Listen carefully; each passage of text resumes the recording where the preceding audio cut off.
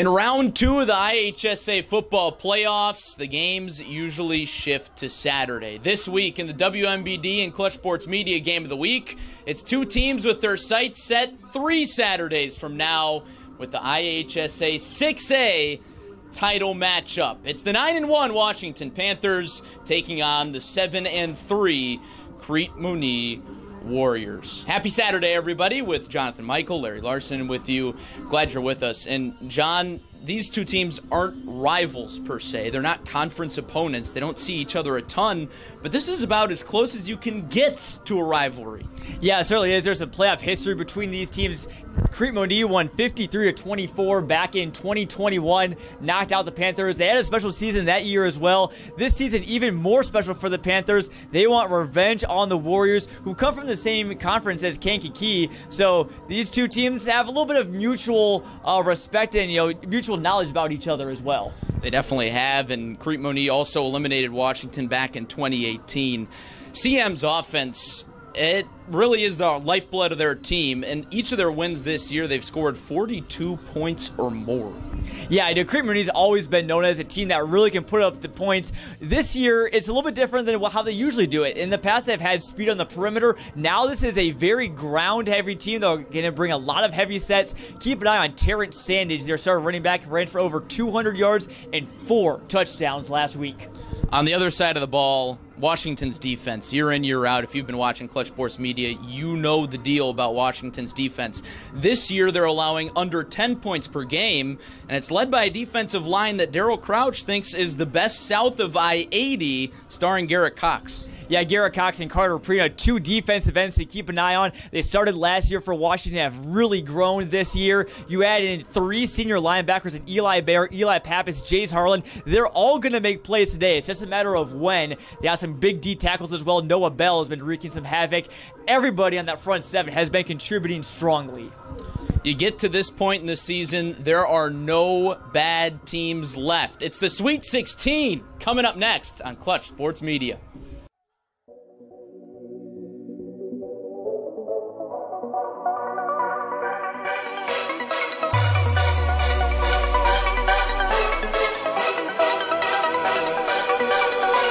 Central Illinois, we're going to overtime.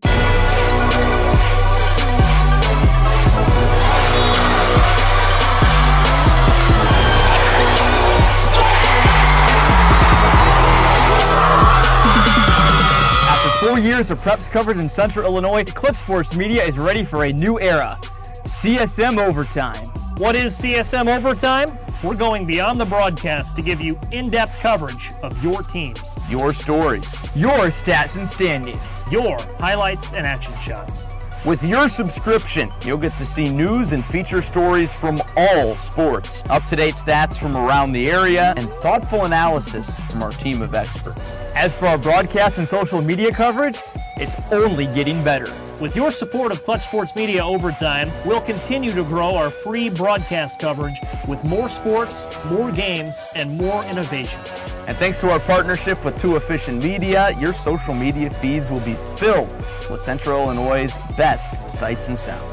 CSM Overtime will also give you access to full galleries from some of the most talented photographers and videographers in our region. As the new season approaches, it's time for more. More action. More stories. More coverage of all Central Illinois sports. It's Clutch Sports Media Overtime.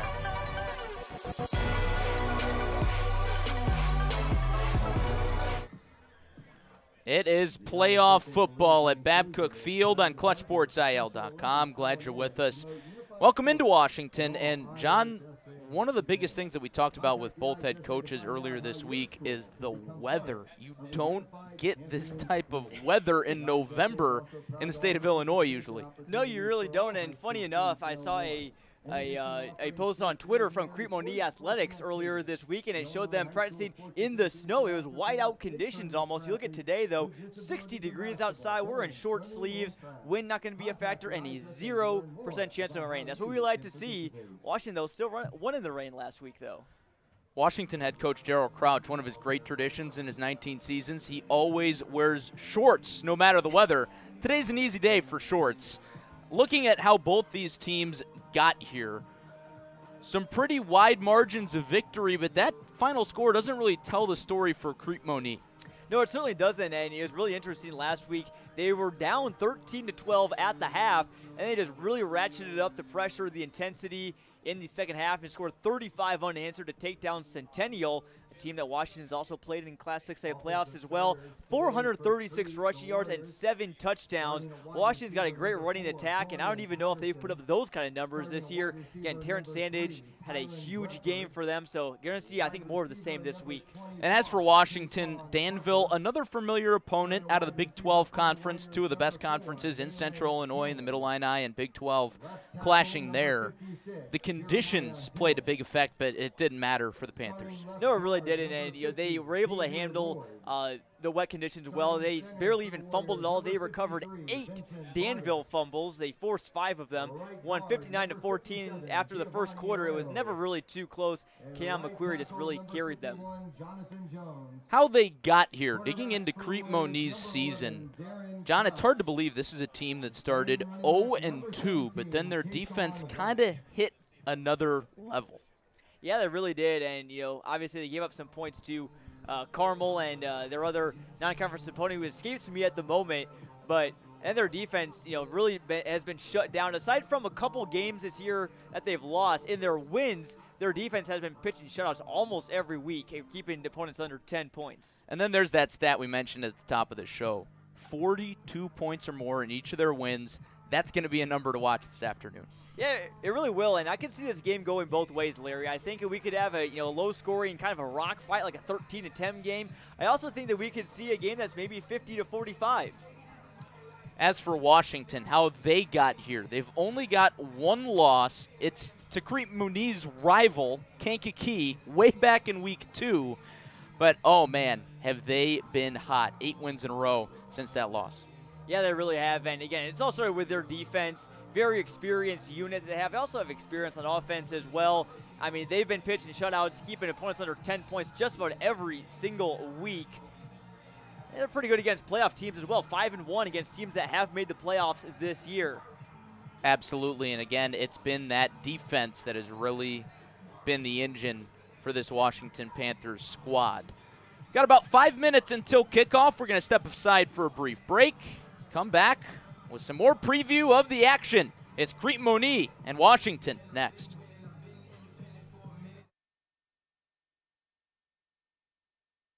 If you're remodeling your home, make sure you choose quality flooring from Ralph's Floor Fashions. We have tile, vinyl, and carpet. Plus, we offer custom installations and repairs. Visit Ralph's Floor Fashions today to see everything we have available. It wasn't that long ago that I was ready to break, working a job that was making me miserable. Sure, I was getting my paycheck, but I was missing out on everything that mattered. I had to make a change, and that change was joining Sunflower Real Estate Group.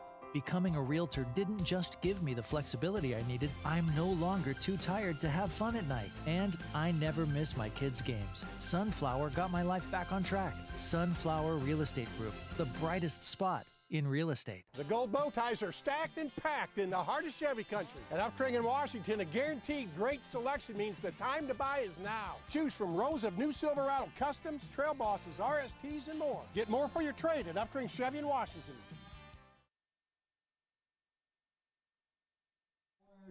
And your Washington Community High School Panthers. We're back in Washington. We're about 4 minutes away from the third playoff matchup in the last 5 seasons between Crete-Monee and Washington. Glad you're with us. Larry Larson, Jonathan Michael. Digging into the tail of the tape here, Jonathan, we alluded to it before the break, but for Crete-Monee, when they score a lot, they win a lot. When Washington keeps the score low, of course for the opponent, they usually win. Yeah, certainly, and in Crete-Monee's losses this year, they've been the ones that have been shut out. So it's really been, feast or famine for both these teams. Obviously, Washington's only loss was pretty low scoring, 7-3 game, but you just look at their points allowed. I mean, under 10 points per game is really quite remarkable, considering that's your average. And the same really goes for Crete-Monee as well. I mean, they've been, doing the same. We're going to see two just very similar teams on both sides of the ball. Two teams that know each other probably a little bit more than most teams would know each other, considering they're on opposite sides of the state. 100%. It's kind of how it goes in 6A. A lot of perennial powers, Washington, Crete-Monee, Kankakee, East St. Louis, the usual bunch. How about the individual players that have gotten both teams to this point? We mentioned these two players at the very top of the show. Terrence Sandage for Crete-Monee plays both sides of the ball, bit of an old-fashioned, rugged linebacker, and also an explosive run back. Yeah, it certainly is, and they've been riding him obviously a lot this year. They're also bringing Keshawn White as well, but Sandage is the man to watch for Crete-Monee in their backfield. Again, over 200 yards last week, 4 touchdowns. That's the kind of game that Kanan McQuarrie had to win the conference championship for Washington back in Week 9. So, again, efforts like that will win you games. And I think it really could come down to a battle of running backs here today. As for Garrett Cox, John, he's made headlines all season on defense, but last week he burst onto the scene on offense. Yeah, it was really a career game for him at tight end. I mean, Tyler Humphrey, credit the quarterback as well for finding him, but Cox had 3 receptions, 77 yards and a touchdown. Every catch he had went for a first down. Really just shows off his two-way versatility, and again, he's even better as a defensive end. There he is, just getting introduced, in Washington's starting lineup on your screen. Keys to victory, John. In the playoffs, both these teams very strong programs that you usually won't see make too many costly gaffes. So it's really going to come down to the margins today. Yeah, really, and obviously for Crete-Monee, you look at the keys, highest score, we mentioned it, 42 points is, I think, probably a good benchmark. They can certainly put up more. They can also put up a lot less. We'll never know. Obviously, setting the tone, you're on the road. It's been a long road trip. Washington's fans, you hear them, they're all fired up. They want to suck the energy out right away. Absolutely, and for Washington, be special. It sounds broad, but John, if Washington has an Achilles heel, it's special teams. Yeah, and last week, both of Danville's touchdowns were scored on kick returns. And the same what happened in their Week 2 loss to Kankakee. Their only score that the K's had was a kick return for a touchdown by Tony Phillips. So that's what Daryl Crouch said. The stuff you just can't let happen in the playoffs. You got to cut down on mistakes, and allowing those big returns are going to be key for the Panthers. There's our officiating crew who put together the coin toss just a few minutes ago. The coin toss was won by Washington. The Panthers elected to defer to the second half. Crete-Monee will receive the kickoff with their explosive offense. And of course, as always, our coin toss is presented by Academy of Screen Printing and Awards. Two teams that have a lot of awards under their belt going at it this afternoon. We're glad you're with us on ClutchSportsIL.com and CIProud.com. IHSA second round action. Winner moves on to the quarterfinals next weekend. That's like you said, Larry, obviously with it being in the second round, these games get, so much more interesting. They get so much more close. Obviously around the state, I think we're going to see some good games as well. And this is where, the rubber really hits the road in the playoffs. Well, one team's going to be the rubber, and the other team is going to be the road when it's all said and done in a few hours. Buckle up. It's going to be a good one. Devin Miller set to boot it away, the sophomore kicker who hadn't kicked at all before this season. Boots it way deep, and this is going to be a touchback. I'll give you some momentum. Obviously, putting them deep, giving Crete-Monee no chance. Start the game with some fireworks. It'll be up to their offense, led by a sophomore quarterback. Darren Couch stands at 6'1", 175 pounds. Won the job over a few seniors, and he takes over for a guy who's now at Western Michigan, and Joshua Franklin, who's now a wide receiver at Western Michigan. They go with the heavy set and a handoff out of the gate. It's Terrence Sandage, who won't go down easy. And our first look at Terrence Sandage, my initial takeaway is that guy's a bulldozer. You saw 3 Panthers players trying to bring him down and just carry with him for an extra couple yards. So runs like that really will get you far in the playoffs. Tough run there from the senior back. Second down and 6. Warriors going out of the gun early. They like to run a lot under center. But the first 2 plays have been out of the gun. Flags fly. It's a false start.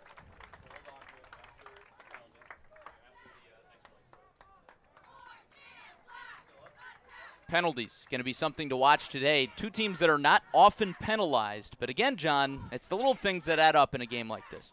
Yeah, it is. And, obviously, those pre-snap penalties, really you think about it, it's just 5 yards. But in the grand scheme of the game, if there's a drive that stalls out, it could be attributed back to penalties. We'll keep an eye on it. So 2nd and 6 turns into 2nd and 11.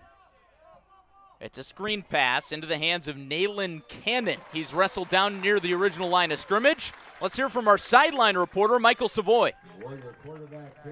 Thanks, Larry. These two teams have very recent playoff history. In 2018, these two teams played in the quarterfinal with Crete-Monee taking care of business against Washington, and again in 2021, once again Crete-Monee beating Washington.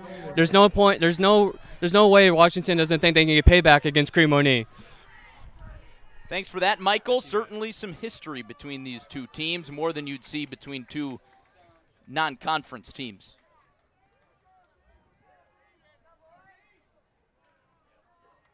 Third and 9. Couch to pass to the sideline, and he overthrew Tylen Brefford. 4th down. Yeah, and head coach John Kanucki from Crete-Monee said that Darren Couch, their sophomore quarterback, has a massive arm. He can really sling it down the field. We'll get more on that later. But I think there was just a bit too strong, a little bit too high. Overall, a pretty safe ball. You're not going to throw a pick with that ball too often. But nevertheless, Washington defense stands strong, as we've seen so many times this year. Fans getting animated early. It's going to be Couch to punt it away. Washington brings the bull rush. They don't send anybody back deep to return. It's a good punt from Couch. Ends up near midfield. What do you say? We meet the Washington Panthers offense.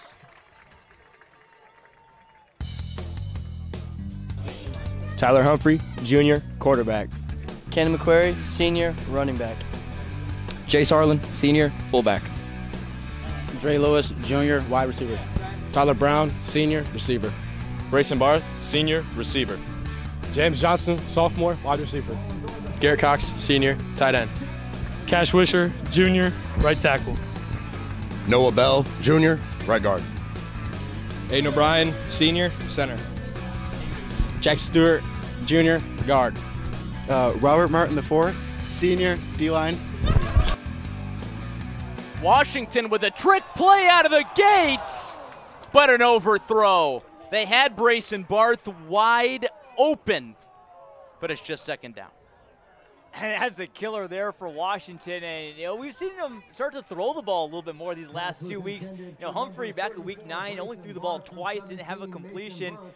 Looked comfortable doing it last week, and now goes for it all with Barth. Again, just a bit overthrown. We'll see if they go back to that at some point, or just say more heavy through the air and have a more balanced attack. We mentioned Tyler Humphrey, Washington's junior quarterback. It was Kanon McQuarrie, the star senior running back, under center there. He lines up in his usual spot in the backfield now. Humphrey under center. Here is McQuarrie. Plunges into the line, charges forward for a gain of 6 on 2nd down. And that's a little sidestep action there from Kanon McQuarrie, who is going to probably go down in Washington history as one of the best running backs to ever be in the program. Just so explosive, so tough to bring down. You don't really bring him down for negative yards, hardly at all. He's rushed for well over 1,000 yards this season. Had 100 yards and 3 scores last week. He totes the rock again, has some blockers out in front, trying to turn the corner. He does! Out of bounds near the 10.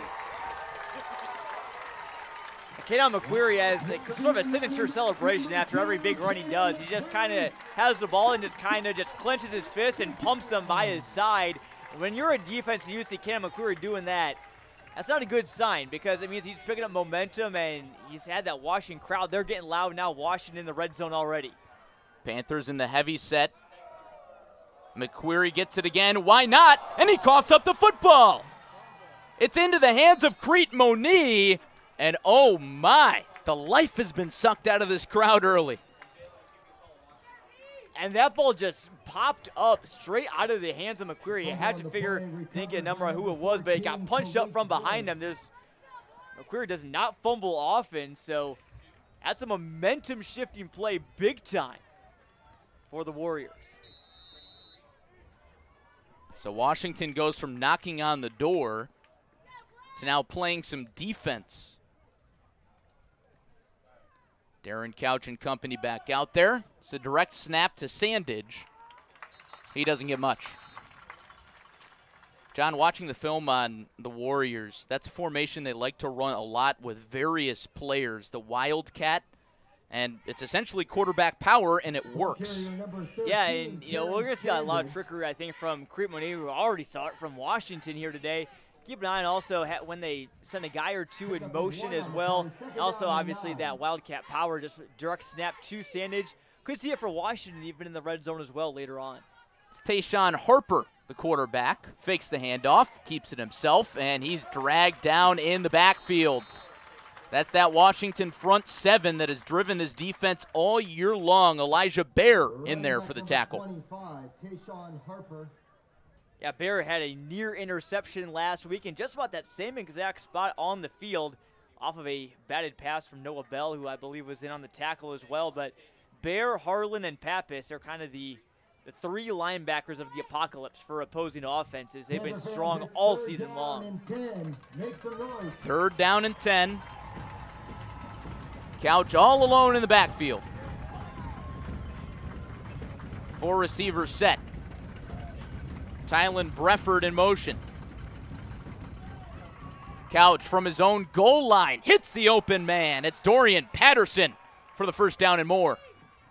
That was a beautiful play from Crete-Monee. They put Brefford in motion, and what that does is he's able to gain momentum before the ball is even snapped. He just power up field, hit that second stride.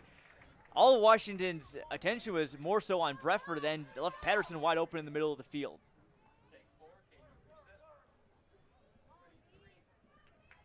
First down for Crete-Monee of the ball game. It's a quarterback keeper with Couch. He explodes towards the chains. Couch is a guy who can run it a little bit. He rushed for 3 scores last week and 64 yards. Yeah, we're going to see 2 quarterbacks today that, again, if we haven't mentioned how similar these teams are, that can both run the football. But, again, Couch very mobile. Everybody on Crete-Monee is just so athletic. Couch certainly fits the mold. Ball on the 40, 1st down and 10, Crete-Monee. Crete-Monee into the heavy set. They called this the steamroller set. With a fullback in the backfield, they give to Sir Albert Cole. So much for the steamroller. Jace Harlan steamrolls in the backfield. Yeah, there's a guy that you could call a steamroller on Washington. It's certainly Harlan. I like to call him the Bulldog. That's his unofficial nickname, at least for me. But Harlan, the leading tackler, he's always in the backfield seemingly. And big TFL there on 2nd down. So, or rather I should say 1st down, 2nd and 12 now. But puts Crete-Monee behind schedule. That's important in these games. Couch on the read, nearly tripped up in the backfield, and he is barely able to get back to that line of scrimmage. It's going to be 3rd down and long.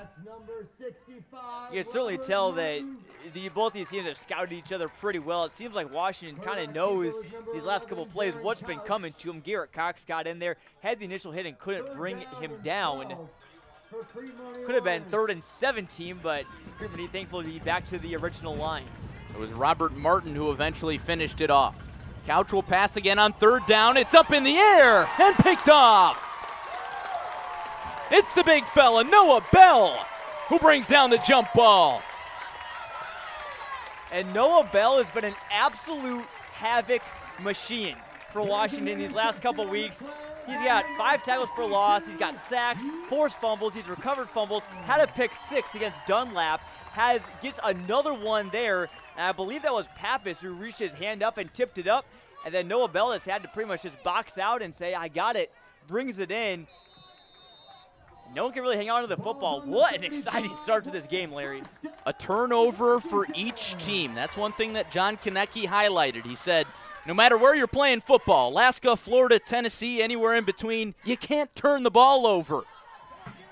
How about a pass from the backfield? Batted down out of the hand of Brayson Barth. Man, Washington digging deep in the playbook in the 1st quarter. And we were talking with both head coaches, and they mentioned that, usually in the IHSA, teams get 2 games of film on each other. Well, these teams have 3 games of film. They both exchange their games from Kankakee. So both these teams know each other a little bit more than even their maybe conference opponents, so to say. If you're a Washington fan, you love that mutual matchup with Kankakee, considering that Crete-Monee Yes, lost 42-0. Washington nearly beat Kankakee.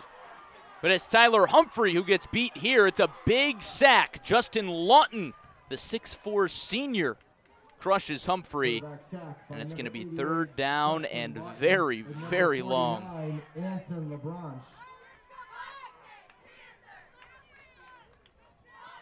And Justin Lawton is, a guy that, has big aspirations. I was looking at his Twitter yesterday, and all of his posts, he says hashtag All-American. It shows his mindset. Plays like that will certainly at least help you a little bit and get into that point. He's taken some D1 visits, including to Illinois pretty recently as well. 6'4", 225. That's a nice wingspan to have on the defensive line.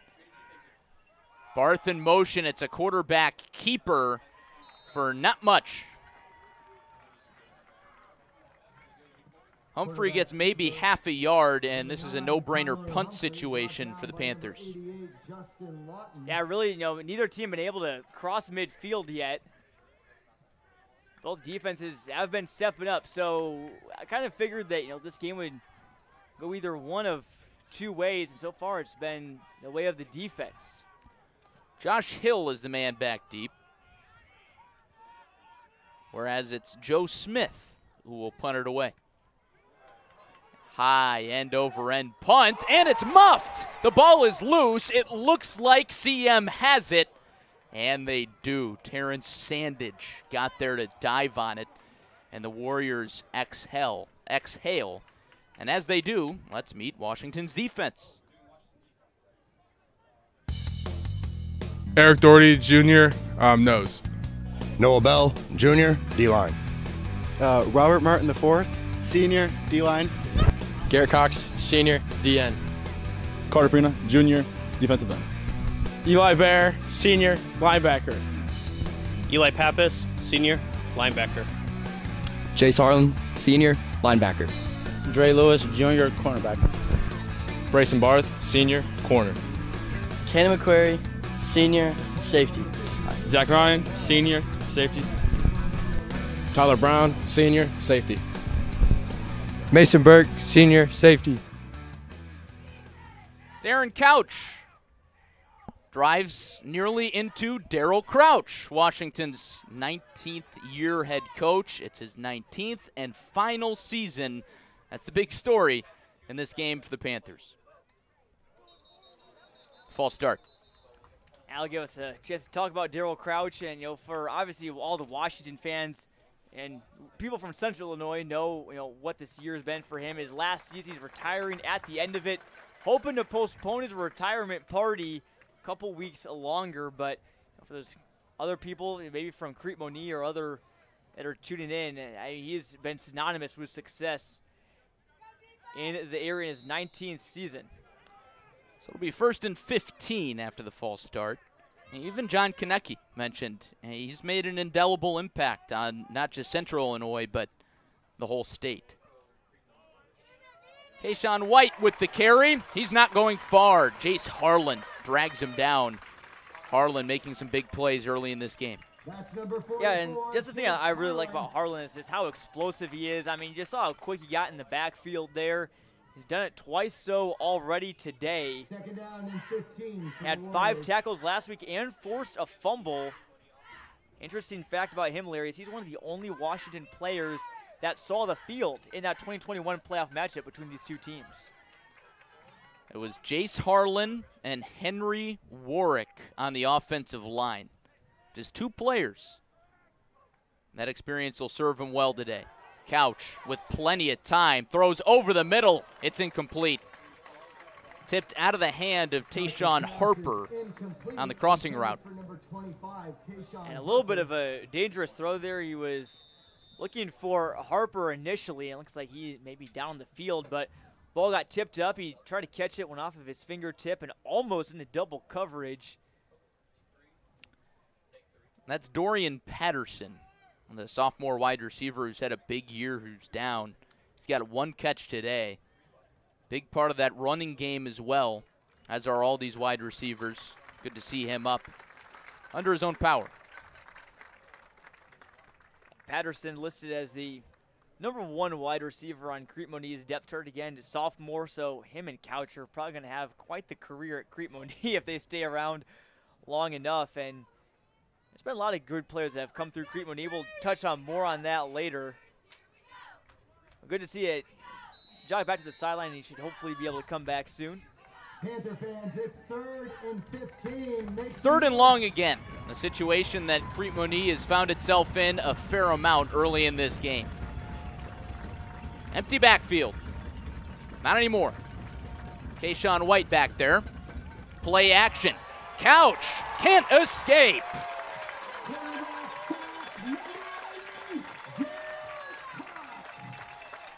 Garrett Cox gets home. It was Cox and Prina, those 2 defensive ends. They're like edges of like a fork or a knife almost. They just come in and they just stab the offenses. Got one on one side, one on the other side, and they just wreak so much havoc. They're doing what they're expected to do, and they're performing like they should be performing in these big games. Neither offense able to find a rhythm early in this game. So it'll be Couch to boot it away. Low line drive kick. It'll get the job done, though. Mason Burke wants nothing to do with this. It wasn't pretty, but you can't argue with the results. Low line drive punt from Darren Couch pins Washington back near the 20. That was what I always tell people about my golf swing, Larry. I know you've seen it. It's not pretty, but, you know, it works for the most point.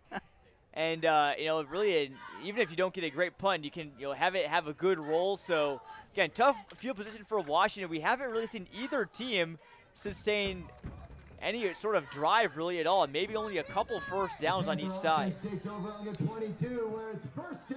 This is an IHSA second-round matchup. Glad you're with us. First quarter clock winding down. This is a Washington offense that averages over 40 points a game, and Crete-Monee's offense averages 36, so a bit of a surprise to see a quiet offensive game early. Kanon McQuarrie pushed backwards, and that trend continues. That's McQuarrie's first carry since he coughed up the football in the red zone. And McQuarrie, you know, he's an experienced back. He was their starter all season last year, so you know, he knows, you know, what is expected of him, and you know, obviously knows that, you know, he's going to come back better after that fumble. At least I would think that's what we've seen from him all season long. Panthers stay in the I formation. It's a give up the gut to the fullback, Harlan, for the first down. Kanon McQuarrie is not the only man in that backfield that can carry the football well. Humphrey can. Harlan came in with nearly 300 yards on the night, or on the season, I should say. I think that one got him over 300. He's been toting the rock a lot more these last 2 games, 15 carries for 74 yards. Washington with some tempo here. McQuarrie is spun down. It's a short gain. Brings up second down. John, on that fullback position in Washington, it's a great tradition they have here. It seems like every single one of their middle linebackers can also play fullback. 2nd down and 8 for the Panthers. Seen lots of good players on Washington on both sides of the ball, been able to, you know, play at linebacker and running back past few seasons. Harlan's the latest of them. Here's Harlan again. This time he's tripped up. 3rd down and medium, and I think this is a spot where Darryl Crouch might consider a passing spot. I certainly would, and you know, it doesn't have to be anything crazy. I mean, you only need 5 yards. You can go for just a quick little, maybe a route that would beat a man. Crete-Monee says, or Darryl Crouch said that Crete-Monee plays a lot of cover 0, just, you know, straight on man coverage. So you need something that, with a quick move right after the snap, to just beat your man and get the first down. McQuarrie split out of the backfield. Humphrey keeps it himself and gets nothing. It's that strong defensive line. Sir Albert Cole comes up from linebacker to finish off the Panthers' drive. They're going to punt. Yeah, Josh Hill also got in on the stop as well. Sir Albert Cole, I think we're going to be saying his name a lot here this afternoon. And it's a fun name to say as well. But, again, Crete-Monee's defense, again, we haven't really talked about them quite as much, I think, as we should have. They've been stout as well. It's not easy. That's the end of the first quarter. No points for two high-powered offenses. We'll see if that changes next.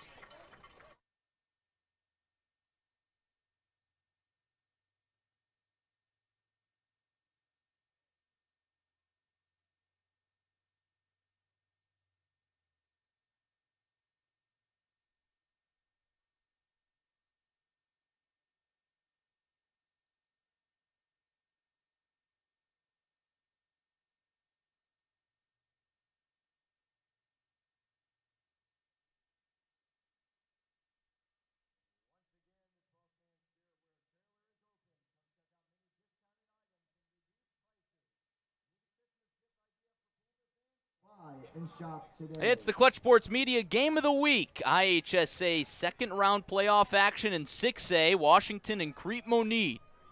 Two perennial powerhouses, but the offenses have been shut down a little bit early. Washington will punt for the second time today. Crete-Monee has also punted twice. This is a high, good-looking punt from Joe Smith, and it's brought down inside the 30-yard line.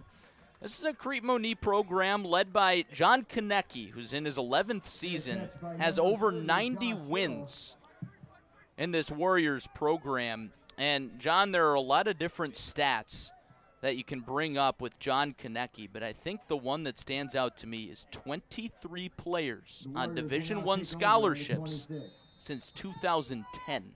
Yeah, and we were talking with them, and it's no reason why, or there's no secret why, able to do that. Players love him. They respect him. They learn a lot from him as well. Just an overall great guy heading the program for the last couple of years. Very much like Daryl Crouch. Two almost legendary head coaches going at it, but the one thing that they have in common, I think the foremost thing they have in common, is no state titles between them. You can probably credit that to teams like East St. Louis and maybe some 6A schools up in the suburbs. 6A is always a dogfight every year. Sophomore quarterback Couch back to pass, takes a shot to the sideline, and Tylen Brefford has no shot. Washington's probably a bit lucky that that ball was out of bounds and uncatchable. There's some hand fighting there between Barth and Brefford, so if it was a catchable ball, maybe throw a PI flag or not, but yeah, 3rd and 5 now. It's like for Crete. Terrence Sandage, the powerful running back in the backfield. Couch goes to the hard count. That's something that Crete really loves to do. Hard count on 3rd down almost every single time. The snap is high. Couch chucks it away. He had a man in Brefford, but he was smart just to get rid of it to bring up 4th down. Well, I think they avoided the worst case scenario. They didn't quite get the best case scenario. Really credit to Couch there for being able to just get it out. Good awareness, not take the sack and just say, hey, we'll just punt here on 4th and 5 rather than 4th and 15. Yeah, bad snap there from Vincent Vargas. They're normally very stout center. It's been very good for the Warriors this year, but plays like that they'll kill drives, and when you get drives killed in playoff football, you don't always win games.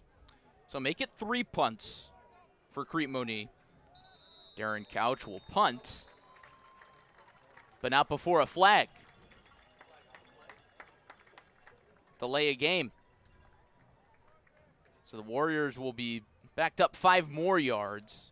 Washington is not sending anybody back to return. They're going to bring the house again. Now that changes as we speak. Brayson Barth, the senior wideout, is back. Couch with another line drive. And it takes a Warriors bounce and a Warriors roll inside the 40-yard line. I think for Washington, the goal now with the ball being spotted at the 38, I think the goal now is just to cross midfield. I mean, we've barely seen either team get into either opponent territory so far today. We do when it matters most. This one. Or no, we didn't have it. Panthers take over on So Washington's offense will start the drive from just inside their own 40-yard line. Tyler Humphrey, the junior quarterback, under center. Against the same team in the same game in the second round 2 years ago, you got to know better than that. So I'm sure Washington sideline not too happy with that. Now they'll be at midfield. Now they're going to be tracked back 15. So pause the celebration for the Panthers crossing the 50.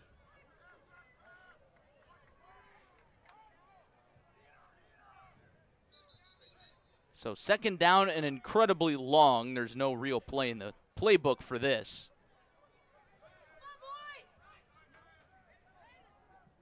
Washington flipping around some personnel. And now the play clock will run.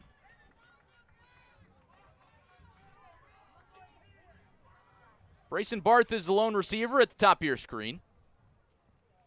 Humphrey will pass for the first time today. No, he won't. Brought down in the backfield by Anson LeBranch, the freshman who made his first varsity start last week in the first-round game against Champaign Centennial. Welcome to the show, big fella.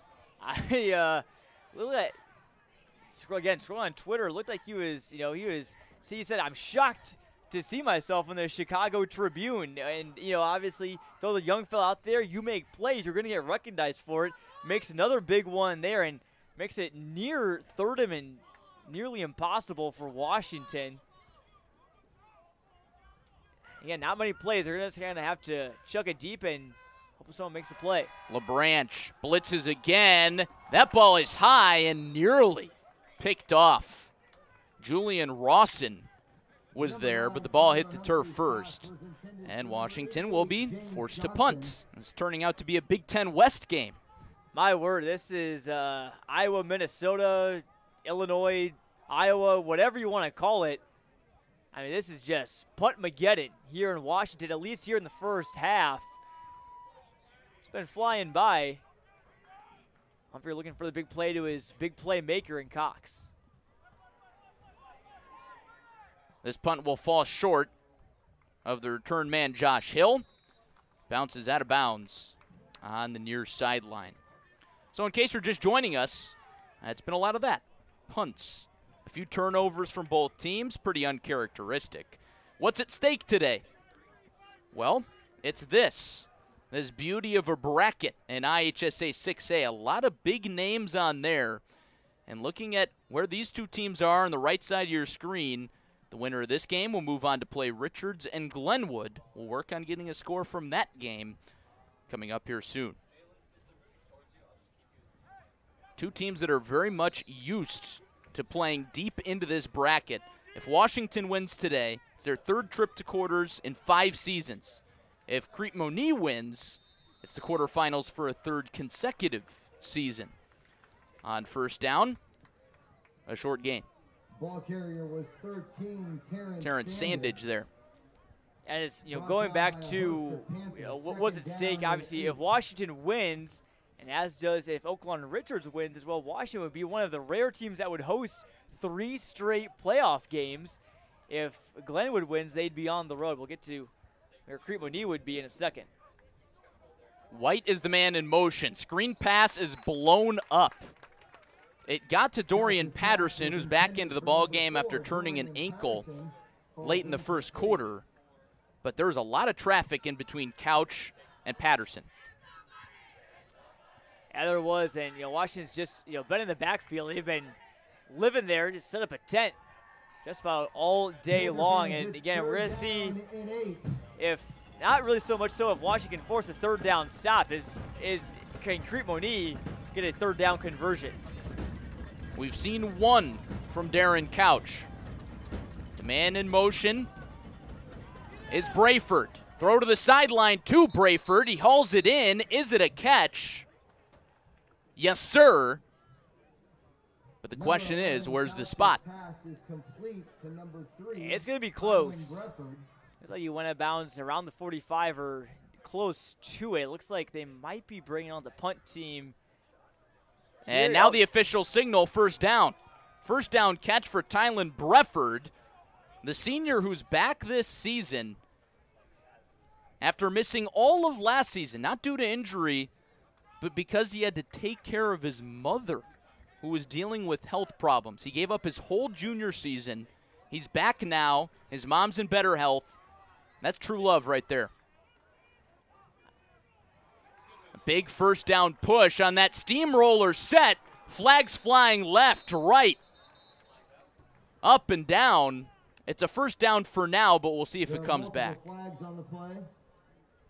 That's one thing you can't throw a flag on is going back to Tylen Brefford is taking a year off to take care of your mom. I mean, how many high school football players do you see that do that? And, what a great story. This Crete-Monee team is, full of lots of, really good high-character kids. Brefford, probably maybe among the foremost of them. But Crete-Monee is very excited to have him back. He's been making plays again on both sides of the ball at wide receiver and cornerback. This play is coming back. A true team effort on the push, but to no avail.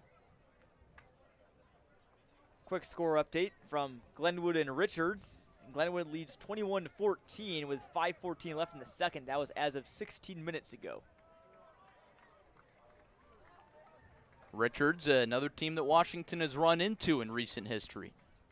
They certainly have. They always seem to be hanging around the pack at this point of the year. And Glenwood, obviously a strong team for the Central State 8. That one should be a barn burner as well. 1st and 15. Couch takes a shot. It's his first of the day, and it's hauled in. No, it's not. Incomplete. Dorian Patterson had it. He still has it. He can't believe it.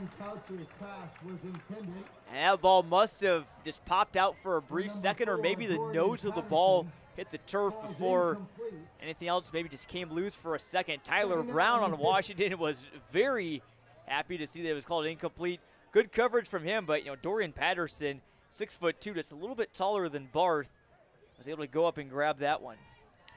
That's the first time we've seen Darren Couch show off his arm. He also throws discus. That's what John Konecki said, CM's head coach. That kind of underlies his strength. Couch throws from the pocket. It's a screen to Brefford. Doesn't get much. Close to that original line of scrimmage.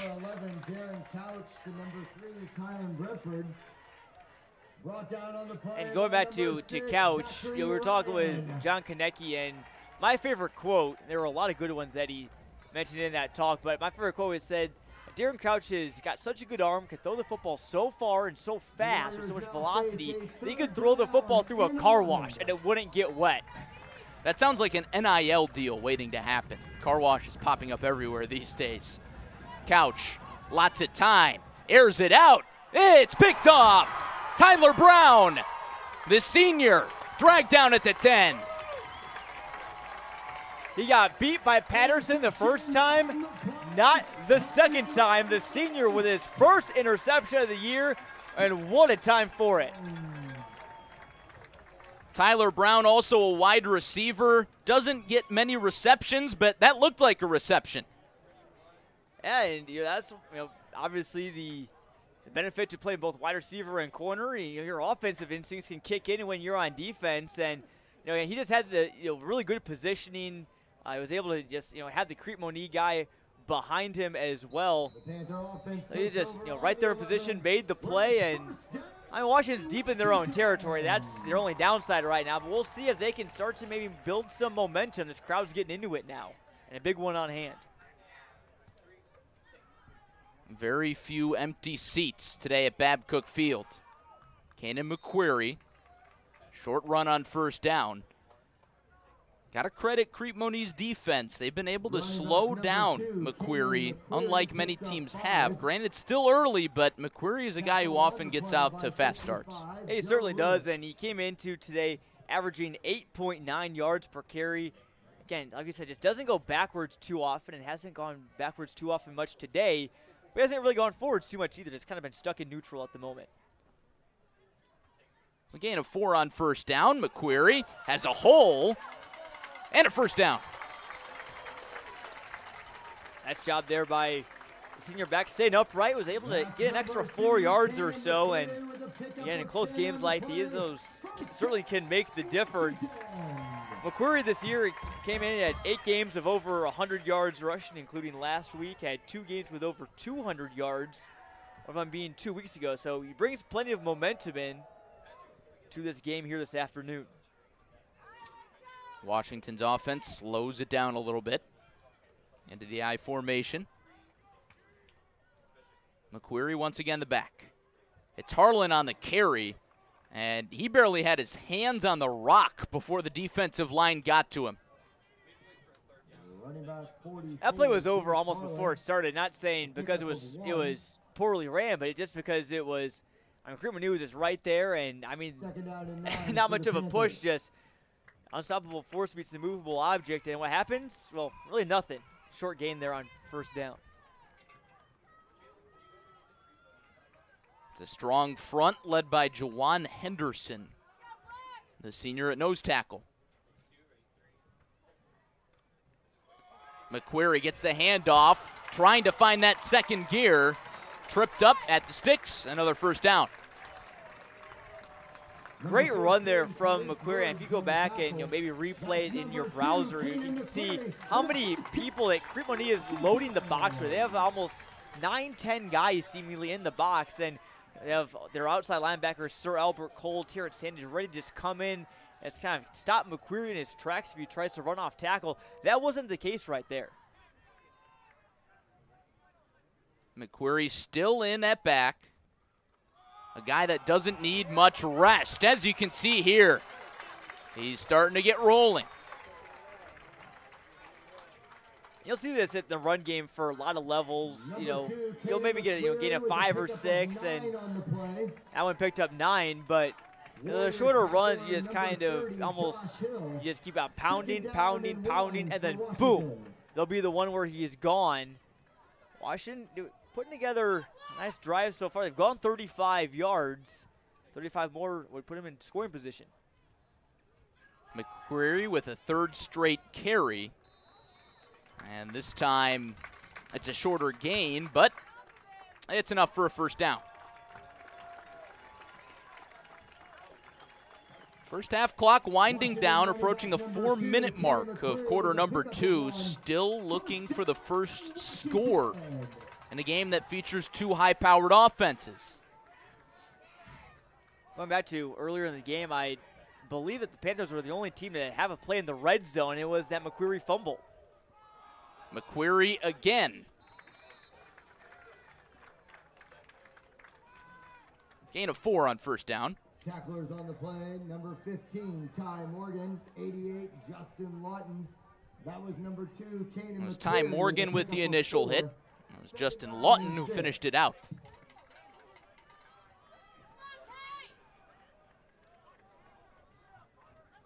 Washington's offense hasn't had a lot of big plays, but they're in a good rhythm. McQuarrie again. This time he's brought down from behind. That was Terrence Sandage. We've talked a lot about Sandage on offense, but it's on defense where he's arguably better. Yeah, sometimes you kind of see that. Like, for example, we saw that last week with Garrett Cox. Everyone knows him as a great defensive end. Well, he looked like a better tight end last week, and those two-way players are out there for a reason. Both of these teams being 6A, they have enough bodies and enough skill on their team that they don't have to go 2 ways. They have the depth to do it, but if you're starting in both ways, it just shows that you can get it done on both sides of the ball. Sandage has had a lot of tackles here this afternoon. If this game were to be summed up by a down and distance, it'd be 3rd and 5, and then a 4th down to follow.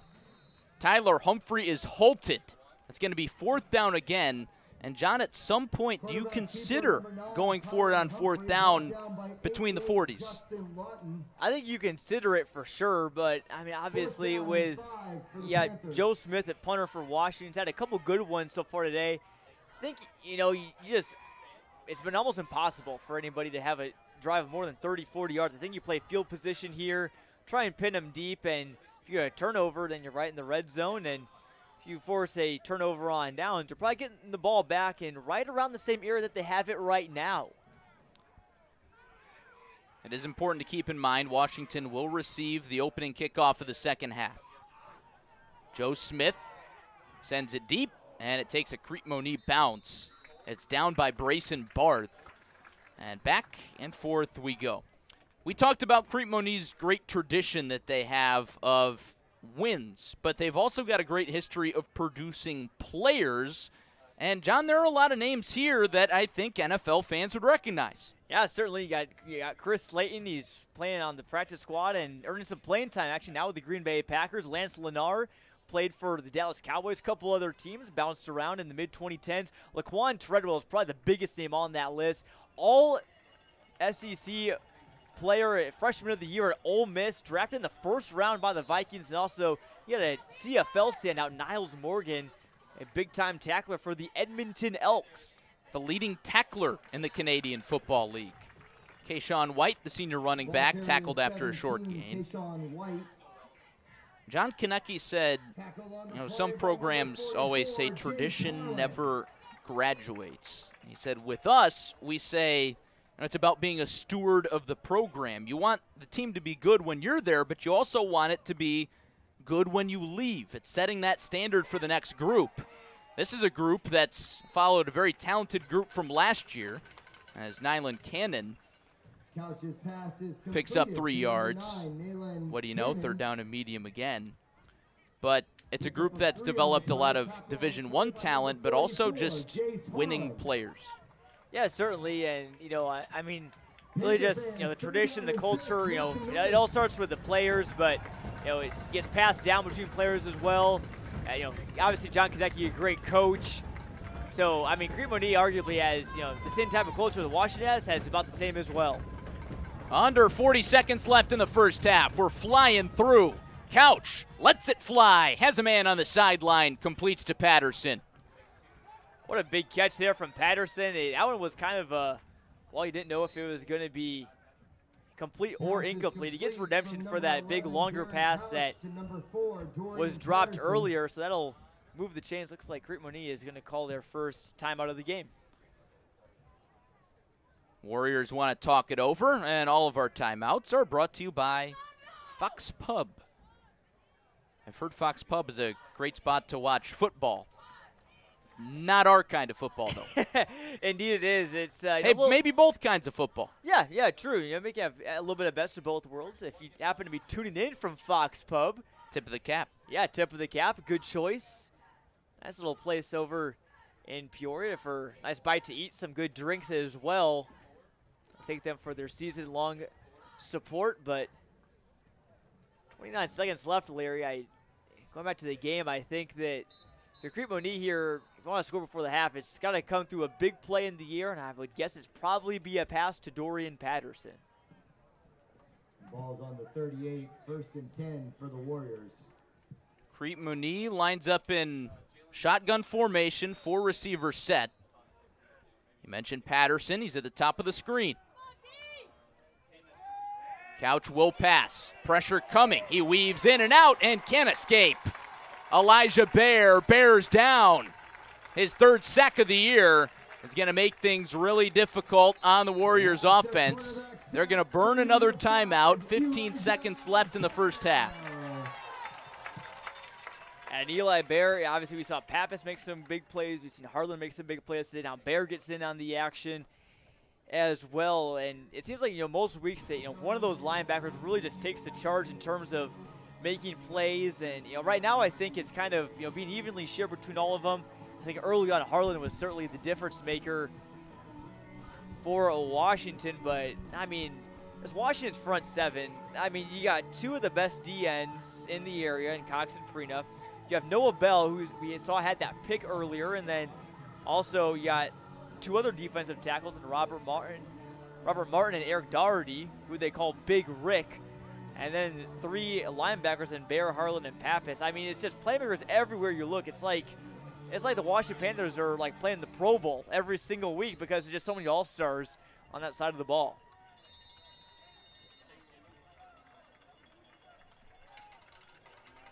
"15 seconds, and now 1 timeout for Crete-Monee to work with. Kayshawn White moves into the slot. Couch rolls, trying to avoid another sack, and he does just barely. That didn't get back to the line of scrimmage. It's intentional grounding. A little bit of a late call, but I believe it was right. There's no one in the area, didn't get back to the line of scrimmage. So really not much that Washington would be able to do if they're able to get the ball back. But if you can get a quick stop here, call it a timeout. I don't know, maybe you have a chance for a prayer, but I don't know. That may be stretching it a bit. Good play there from their defensive line regardless.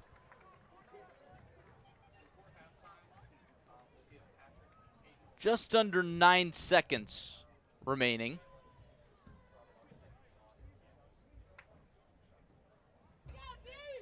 Fourth down, and rather, this should be 3rd down and very long. Not quite country mile status like our counterpart Cody DeRosson likes to say. That threshold for a country mile is 27 yards unofficially, but that's... Is that in the thesaurus or something?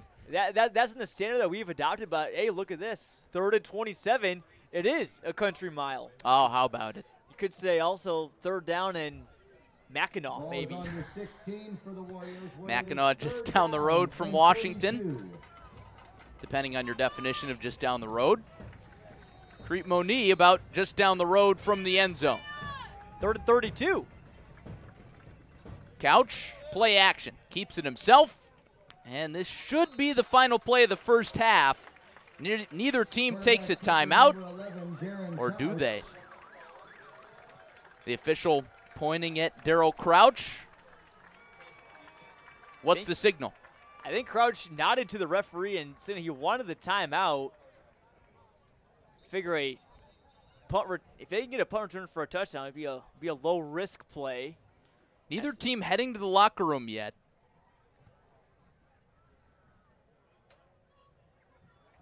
A few fans are heading to the concession stand for a head start. There was a timeout taken. Fox Pub timeout. And if you are at Fox Pub, might be a good time to get up, restock on the nachos, maybe a beverage or two. I was going to say, don't go to the bathroom, though, because Washington had a kick return for a touchdown last week. Mason Burke took the opening kick 85 yards back. Now, their main punt returner is usually Brayson Barth. It'd be interesting to see if they'll send anyone deep or if they'll go all out for the block, maybe try and pick it up, and maybe for a scoop and score. You never know what can happen, but no play is too big for these Washington Panthers defense to make. And it looks like they're not sending anybody back, so they're probably just going to go for the all out. I think they're probably going to take the snap and try and run out the clock. And now Washington takes a timeout because they had a 12th man on the field. It looked like Ian Nettles was sprinting off. Oh, interesting sequence of events here. It's been an interesting game, but now you look at the scoreboard, you figure nothing much has happened. It's been a lot of defense, certainly. I mean, it's a Saturday. Both these teams doing their best Iowa Hawkeyes impressions. Both of these offensive coordinators, though, much better than Brian Ferentz, I would say, at least in my opinion, my humble opinion. But these defenses have really just stepped up, and I think this game could come down to, we talked about special teams for Washington, with not much being produced on offense both sides. I think it could come down to turnovers and special teams as well. I think that's my prediction of what this game could come down to in the second frame.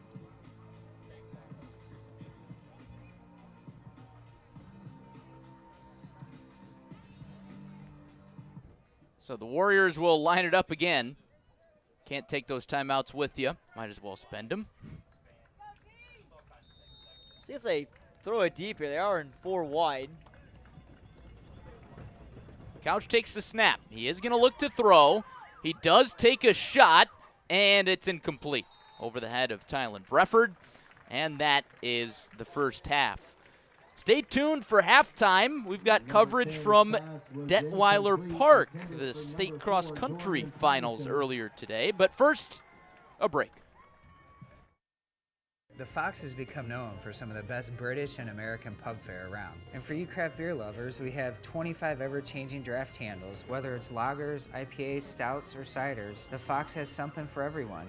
Join us at the Fox Pub in North Peoria. Sam Lehman Morton, the #1 Ram truck dealer in the Midwest with over 100 Rams in stock and coming. During our Ram Power Days sales event, take $11,000 off brand new Ram Bighorns or finance for 2.9%. And shop during our Jeep Adventure Days to save with $8,500 off MSRP on a brand new Jeep Grand Cherokee L. Plus, take $4,000 off hard-to-find brand-new V8 Dodge Chargers. It's the last year of production. Only at Sam Lehman Morton. Michael's Italian Feast, home of the best subs, pizza bread, grilled cheese, and Italian beef fry. The best pile-high subs and hot sandwiches in Central Illinois. And no one has better homemade, always fresh from the oven bread. Michael's Italian Feast. The deals are everywhere during Uffring's Used Car Super Sale. How about great gas mileage? Priced under $20,000. Used trucks you can count on. Get the used car you really want at every Uffring Auto Group dealer. Uffring, serving you since 1982.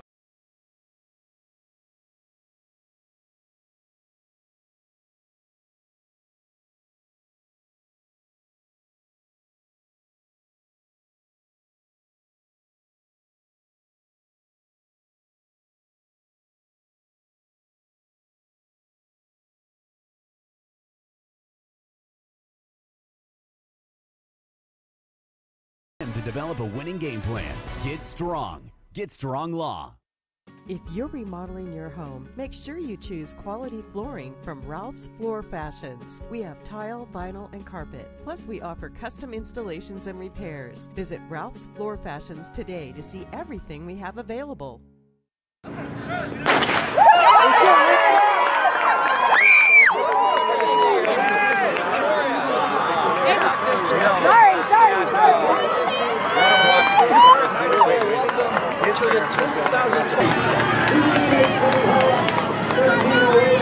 So I definitely think that our team has just worked so hard for this moment, and I know we might not have ended like we wanted to, but our team has worked so hard this season, and it's got us really far. This season showed a lot of we had to really be mentally tough with all the injuries on our team, and I think that the support really just helped combat all of it, and I'm really proud of how we all performed today.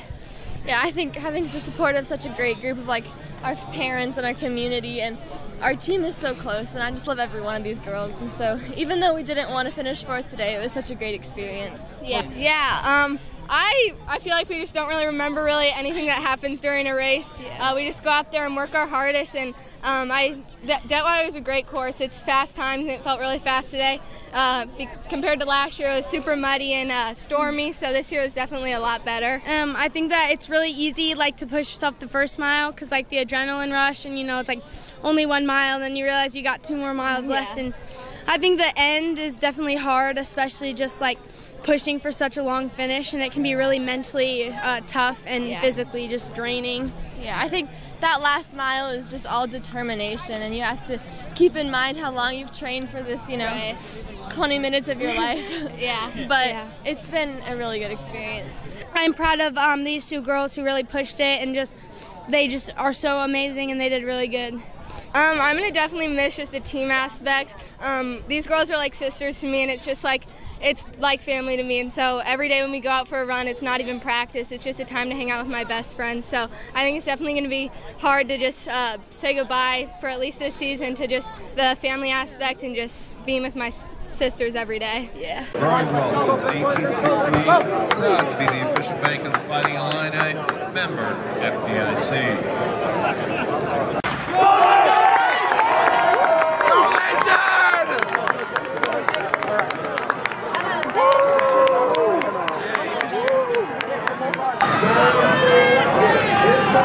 I decided to come back because I knew I loved running, and it's really great, and I had a fun time, and I really love this team and the coaches and everything that goes with it. Why I love cross country? Really, it's just I love running. My body just feels natural with it.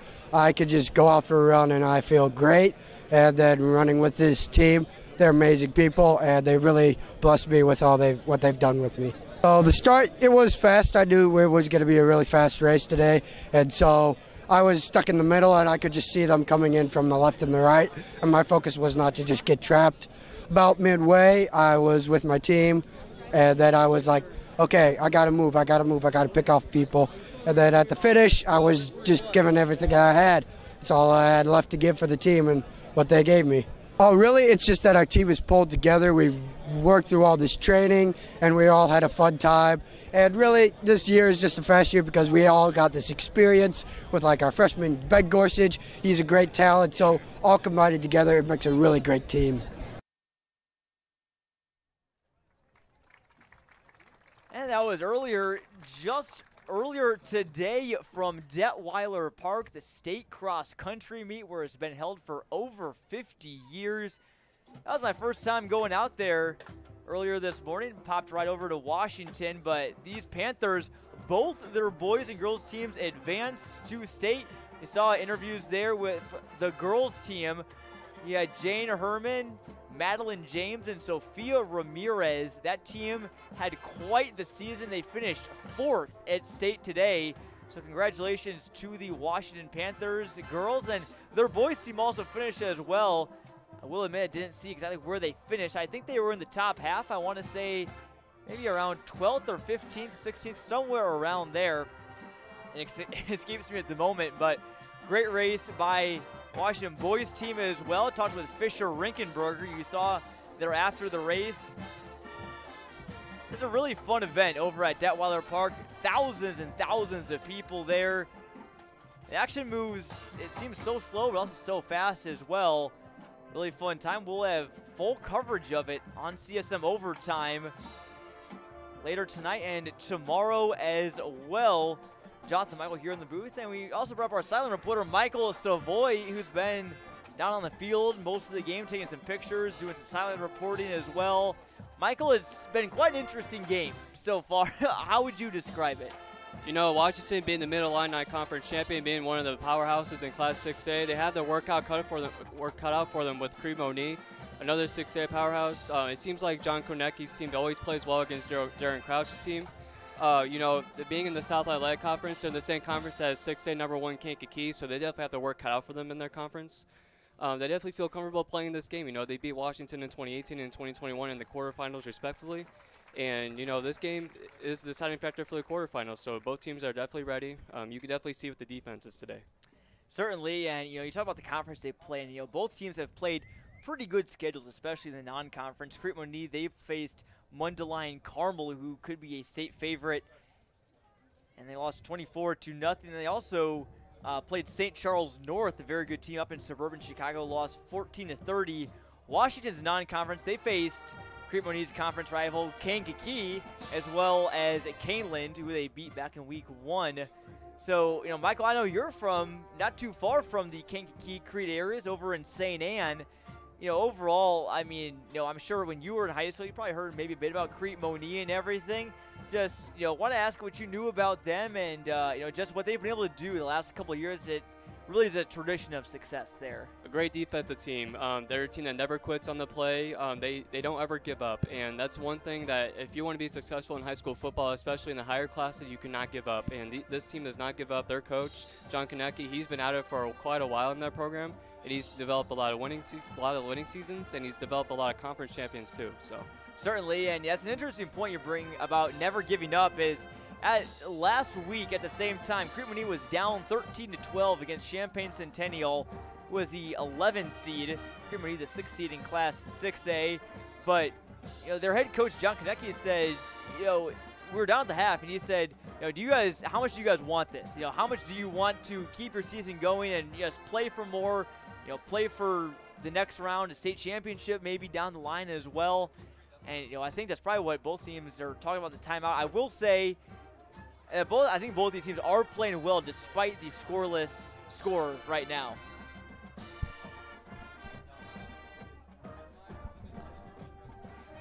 Yeah, definitely. Crete-Monee, you know, being in the South Atlantic Conference, like you said, they play a lot of gauntlets in their conference, Kankakee, and they definitely get themselves prepared for playoff football. When it comes time for playoffs, like I said, they never give up.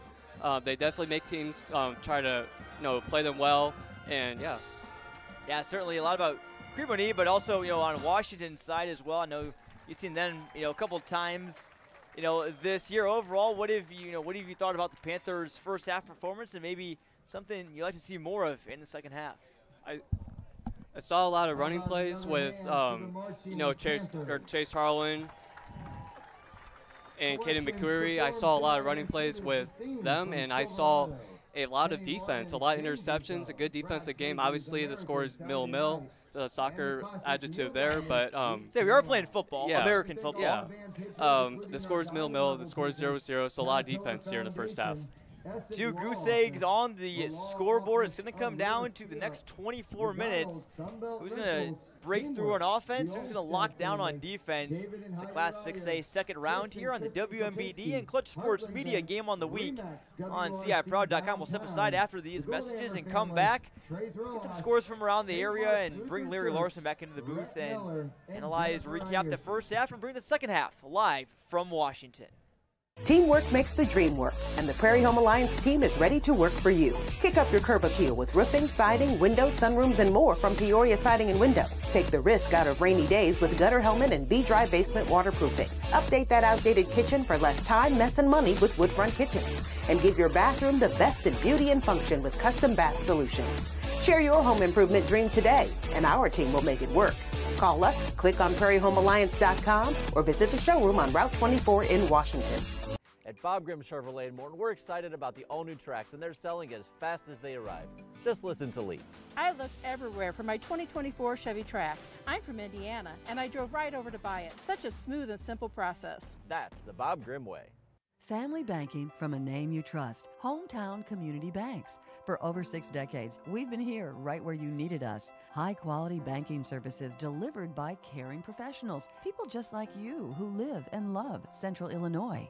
It's a history we're proud of, and one we'll continue to offer to every person who walks through our doors. When you bank in your hometown, your money stays in your hometown. Hometown Community Banks, divisions of Morton Community Bank. Look for the clock tower and you'll know. We have time for you. Game and Grub Sunday at Meadows Avenue Tap. Every Sunday, get $5 match play. Our customers have won over $45 million lifetime. Enjoy East Peoria's best gaming experience. Meadows Avenue Tap, slots powered by Gold Rush Gaming, the gold standard in video gaming.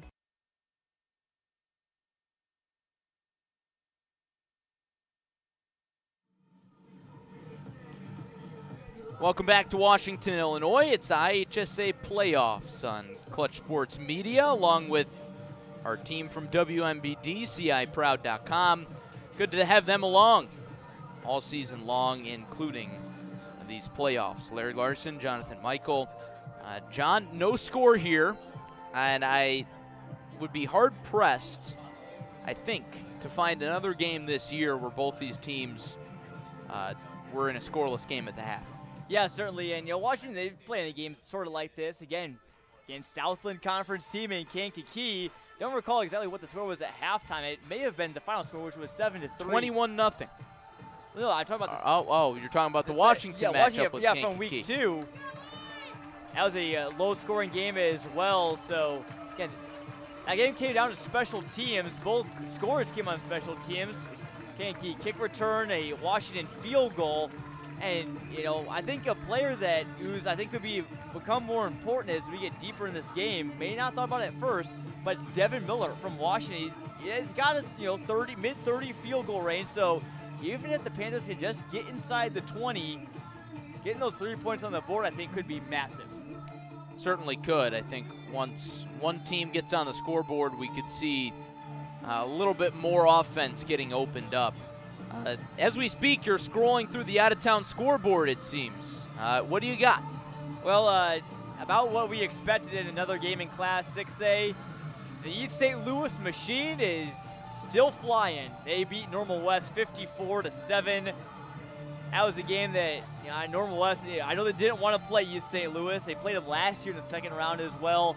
And Flyers are just a different type of program. I mean, it's just a Division I talent factory, so So they'll be moving on, and they'll face the winner of Kankakee's game as well, trying to get some other scores from around the area, not just Class 6A as we pulled up here at the moment. Looks like Stark County and Rova. It's a 16-8 game. Rova's on top. Stark County, the 2 seed in Class 1A. Olympia is leading Greenville 20-13 in Class 4A. P&D and Harrisburg will kick off at 5 p.m. P&D going way down south after an upset win against Kewanee last week. And then at 6 p.m. tonight, keep your eyes on Bradley Bourbonnais and Normal Community, a big game in Class 7A.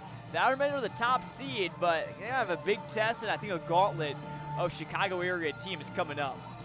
Certainly, and I think earlier in the half you might have mentioned that consequential game to both these two teams in the bracket in Oaklawn Richards and Glenwood. Do you have any update on that?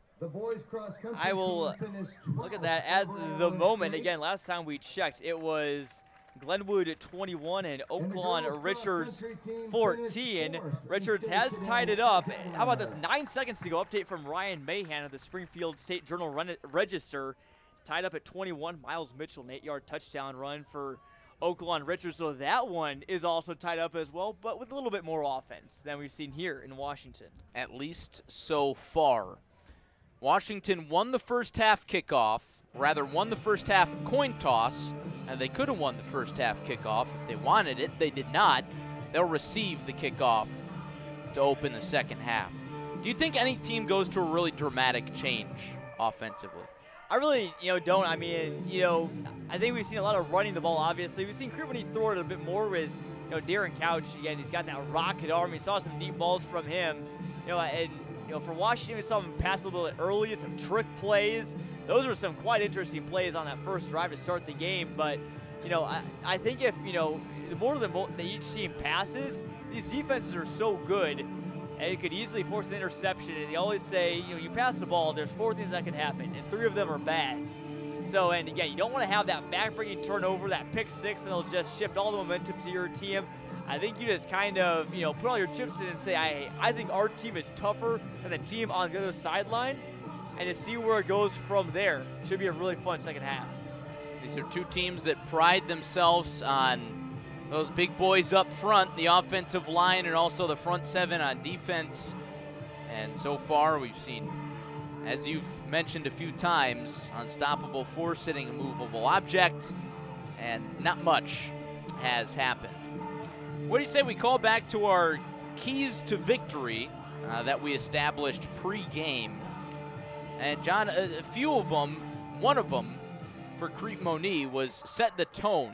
I think they've done that defensively, but now it comes down to the offense.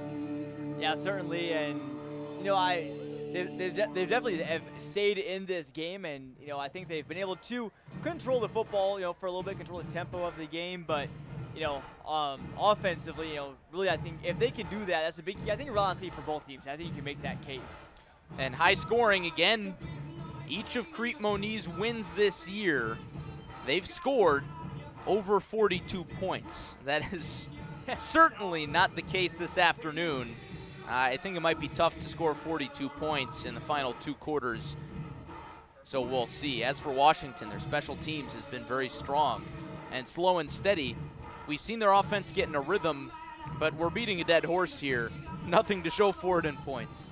No, it's certainly not, and, again, Cam McQuarrie was able to kind of, put together some good runs later in the second quarter as well. It looks like they were going to have a drive going for a bit. Then it just stalled out again. It seems like both teams hit the 50, if they can even reach the 50 at the first point.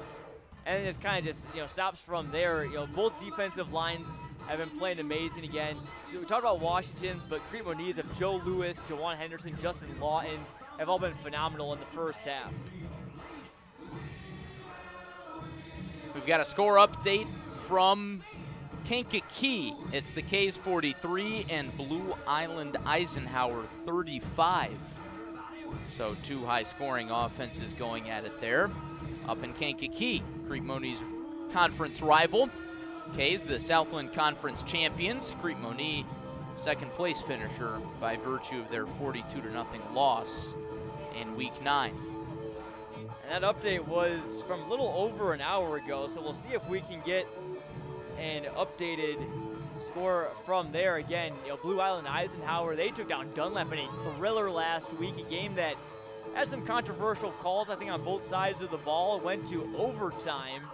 Cardinals were able to prevail, so that's going to be a big-time matchup down in the far south suburbs, if you can call them suburbs, of Chicago. It depends on who you ask. K&K might be stretching a bit. We'll try and shy away from any heated discussions about geography as we dive into the second half. Again, Crete-Monee will kick it away. Jojo Poku will boot it away. Washington with a number of threats to take kicks deep, including Mason Burke. It's short of Burke, into the hands of Brayson Barth, who charges across the 35-yard line. Strong starting field position for the Panthers. Yeah, pretty good. I mean, you're across the 30. That's, certainly, I think, better than what Washington's average field position has been. So I think, you give Kenan McQuarrie a pretty good, steady diet of carries on this first drive, and see what can happen. He's obviously refueled from the locker room, and we'll see what their offensive line can also do as well. Maybe some new schemes with that as well, something to watch. McQuarrie will line up in the backfield. On Washington's first play from scrimmage today, they pulled a trick play out. We'll see if there's anything similar here. It's just a toss to McQuarrie, and he's swallowed up in the backfield. Crete-Monee is just such a quick team year in and year out. Now you know why. On both sides of the ball, too. Sir Albert Cole was the first to get there. Second down and 15 for the Panthers. Warriors defense picking up where it left off.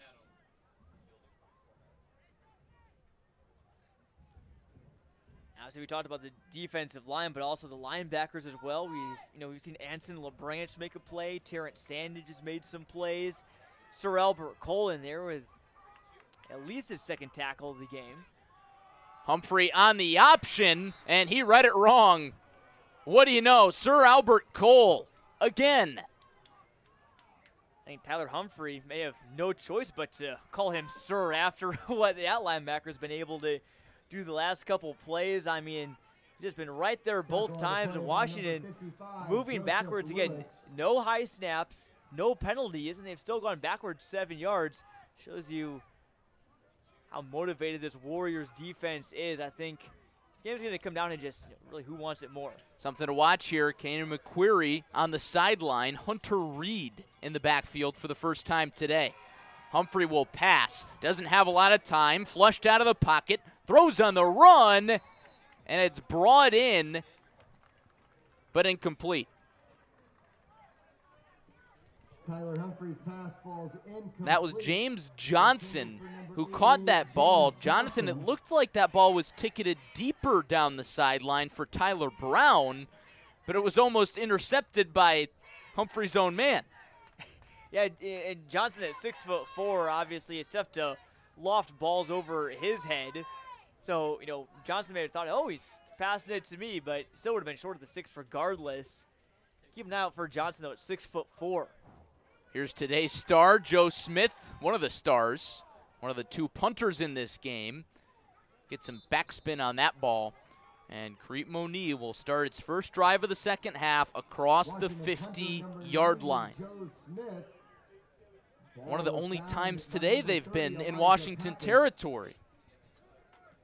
I'll give you I think it's, you give Crete-Monee a, small advantage right now. You get the 3 and out, shows you that, your defense can, still make stops. Then you get the ball in good field position.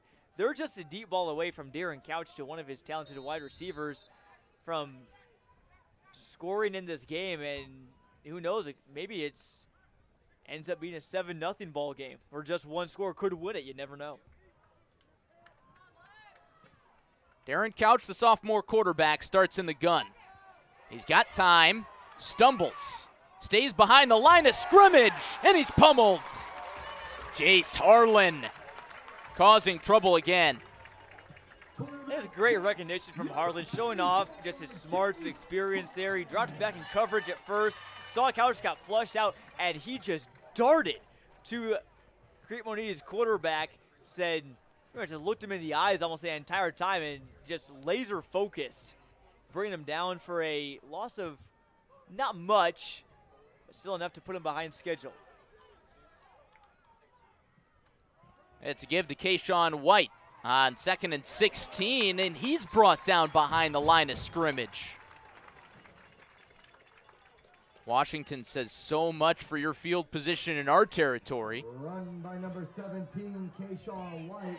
They just said, hey, move on back. This is our side of the field. 3rd and long. Couch will operate alone in the backfield. It's a 5-receiver set. Rush coming. Harlan trips him up again. The ball comes out. And the officials say he's down. Jace Harlan with his 2nd sack of the defensive stand. Now, what's crazy is, believe it or not, despite how many plays Harlan makes, he doesn't have a ton of sacks on the year. More so a big tackle for loss guy. He had 1 coming in today, unless there's any discrepancies in the stats that were provided to us. So he's already eclipsed that total. He's tripled it today. Just as Washington punted, Crete-Monee will as well. This time the Panthers will have 2 deep men. Mason Burke is back there. He scoops it up. He wants to try it. Dances forward before he's ankle picked just past the 30-yard line. John, I think it's only a matter of time before those special teams athletes try and start making plays themselves. Yeah, certainly, and I'm sure Mason Burke doesn't have any problem finding a date to homecoming or prom. He showed off his dance moves right there on that punt return, and obviously did so last week as well. So again, another player that could end up being the difference maker in this game. Burke may not be, the star that you think about at first when you think of Washington, but he's played a lot better. He's a very versatile player. Can play quarterback, can play running back. He's got starts at safety now as well. Both these teams trying to dance further in the IHSA playoffs. Kanan McQuarrie back in there, and he climbs towards the chains. Gain of 8. And he probably had to run about 12. About 6 yards sideways and then 6 yards forward. Nice little play there from Washington. First time we've really seen a true option there. And I think Washington, they might go back to that more often. We didn't see much of it in the first half. So maybe Darryl Crouch, you never know what he's hiding up his long sleeves of his. You mentioned he wears his shorts, but he always wears a coat with it as well. 2nd and short. McQuarrie again has a gap. Could this be the big breaker? McQuarrie with 2 men to beat. Breaks 1 and breaks the other. Down inside the 5.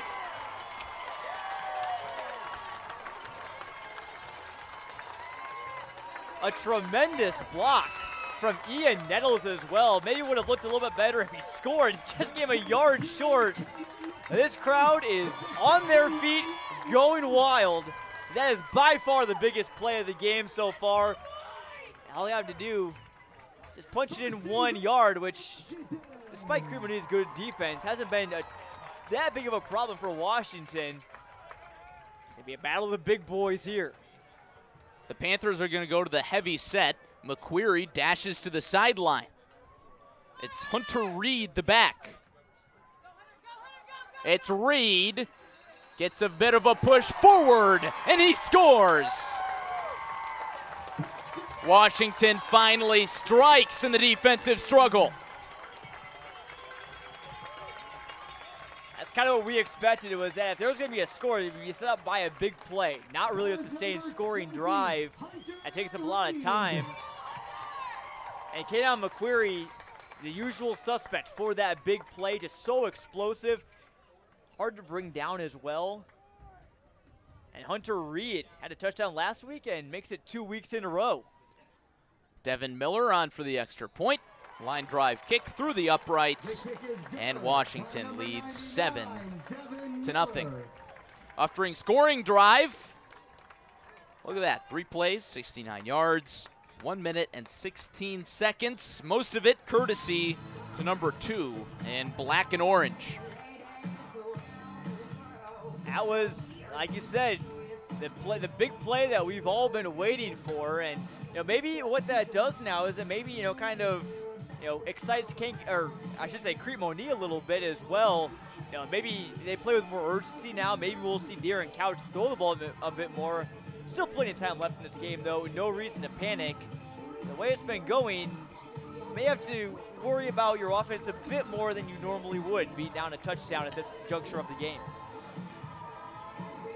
So as Washington breathes a sigh of relief, it's Crete-Monee's offense that has to go back to the drawing board.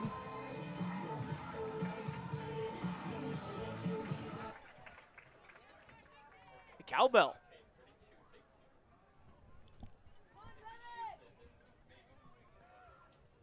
Few fans of the cowbells. Sure, the Washington cheerleaders who do push-ups after each score are probably happy it's a low-scoring game. Short squib kick brought in by Nyland Cannon. Student section, or maybe some folks younger than the student section having some fun. There's a fella down there with a foam traffic cone on his head. The official fall mascot of Central Illinois.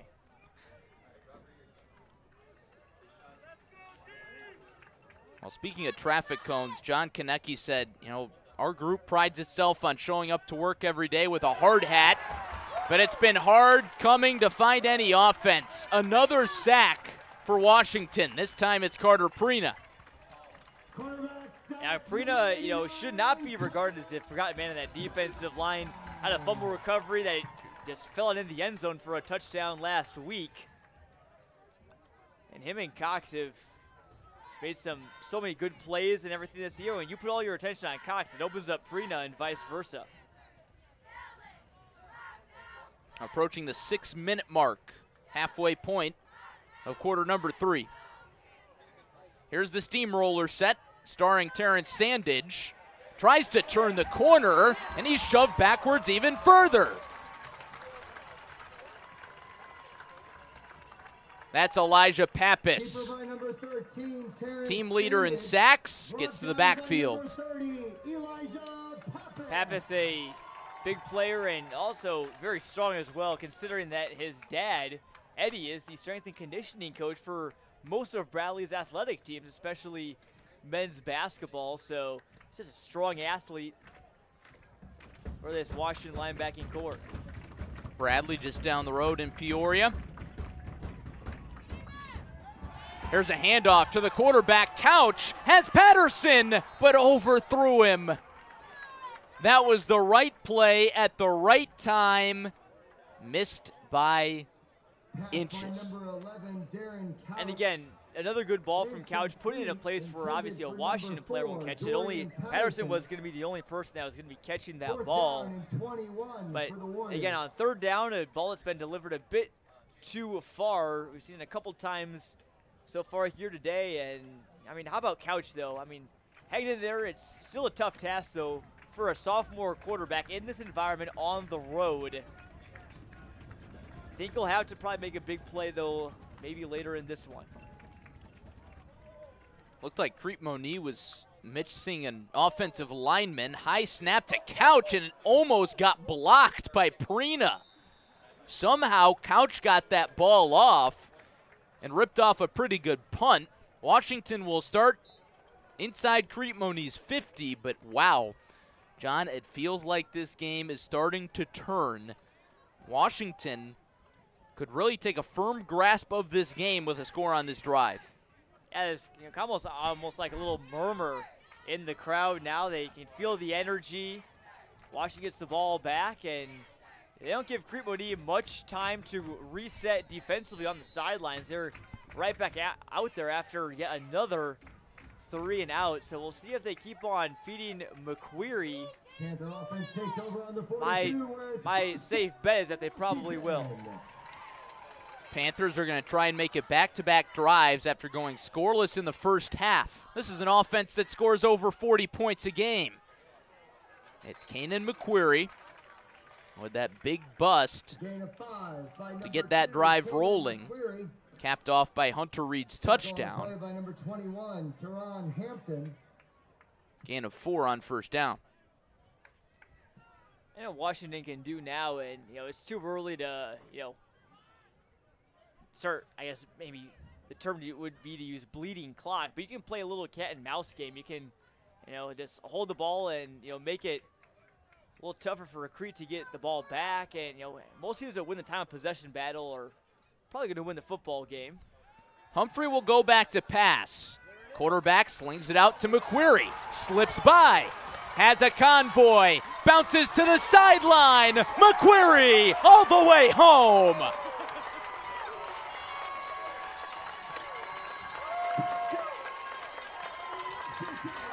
The senior star puts Washington up 2 scores.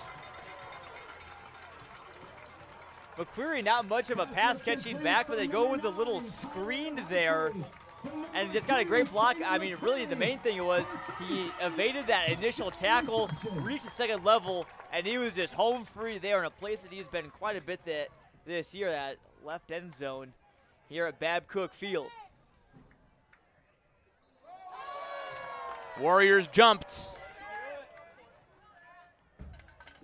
Kalik Woods got a little antsy. Looks like Washington's going to keep the extra point unit out there.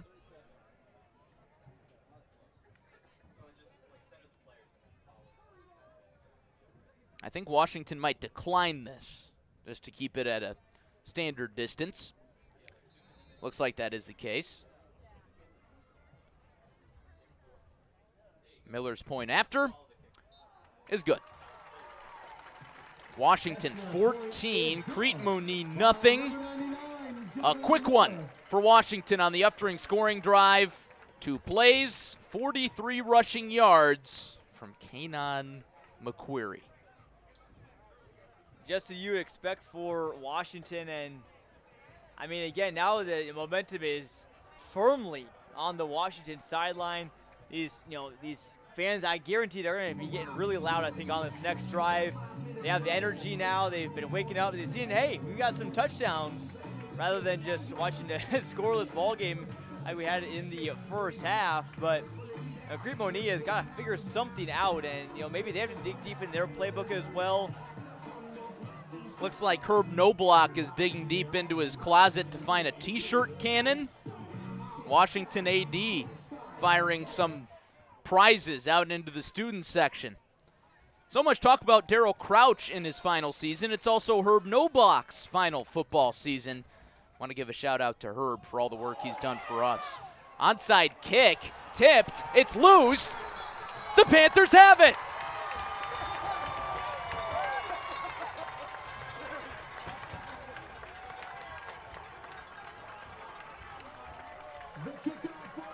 It was right at Nayland Cannon. He couldn't hang on to it, and a pile of black jerseys found the football. I compare this to, you push maybe a tiny rock off of a cliff, doesn't really do much at first. You push another one off, still doesn't do much. Then you push another one off, and it was a whole just big rock or a piece of land that just falls down, and an avalanche. As our director Josh Messenger says, avalanche of momentum. McQuarrie wrestled down after a short gain. Well, Kanan McQuarrie has been a pretty darn good rock, you could say.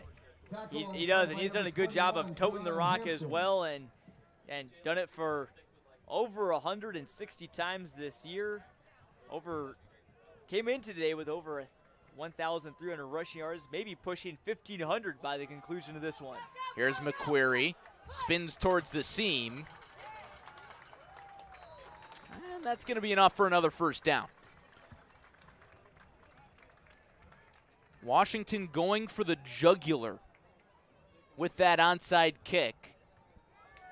Trying to put this second round matchup out of reach against a Crete-Monee team that they've lost to twice in the postseason in the last 5 years. Panthers looking for their 3rd trip to the quarterfinals in 5 seasons. Crete-Monee looking for their 3rd straight trip to the quarters themselves. First and 10, Panthers marching again. Humphrey will keep it, has a gap, and bowls over a man to move the chains again. Washington being able to run the ball so well now, again, it's really no secret that they're getting great blocks from their offensive line. We mentioned Woolwork early in the broadcast, the only other player besides Jace Harlan has played against Crete-Monee in the playoffs. Cash Wisher, Aiden O'Brien, Jackson Stewart, Josh Hofer provide some good blocks as well. As the group that Daryl Crouch said, he wants them to be more dominant. I think they've been pretty dominant here in this third quarter. Push after push for Washington.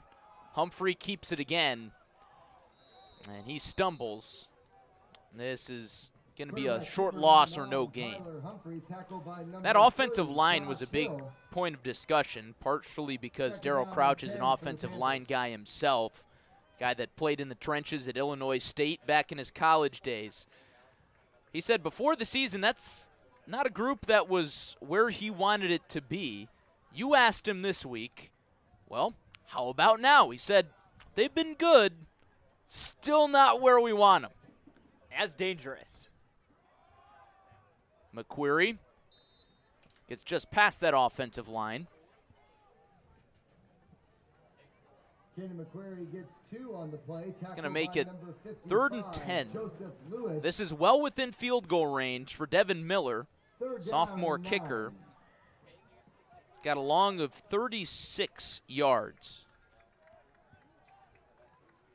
Is their soccer goalie, but obviously need quite the leg to boot a big goal kick down the field after a big save. Panthers had a good year in soccer this past year, but you mentioned at the top of the broadcast, Miller hadn't played football before this year, but a very welcome addition. Humphrey rolls, looking to pass, slips by traffic, throws to the end zone, it's intercepted. Julian Rawson brought it in. There's a flag down. This is going to be waved off due to a face mask. Yep, and I clearly saw Humphrey's face mask get turned back. His head just looked like his head just turned 90 degrees for a split second and then went back. So that is going to be a big face mask call, and not many penalties today, but that one is probably the most consequential of them all. Good job by Humphrey to recognize he had a free play there after he got pulled. Took a shot, was looking for Tyler Brown.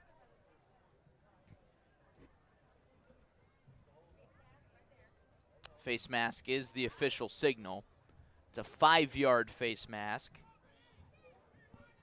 So that won't move the chains, but gives Washington another 3rd down opportunity.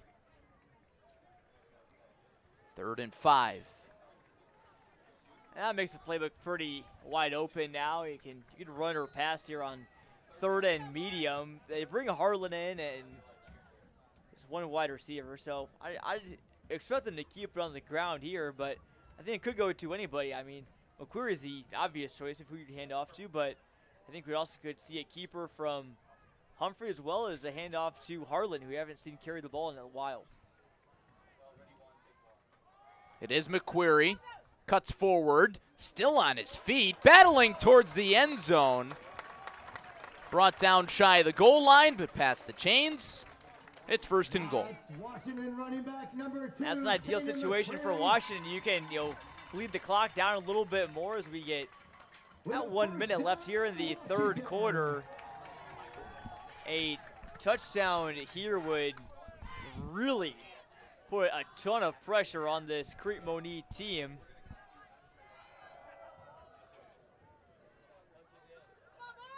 Ball spotted on the 3. McQuarrie with another opportunity for a score. Pushes backwards. And he's short.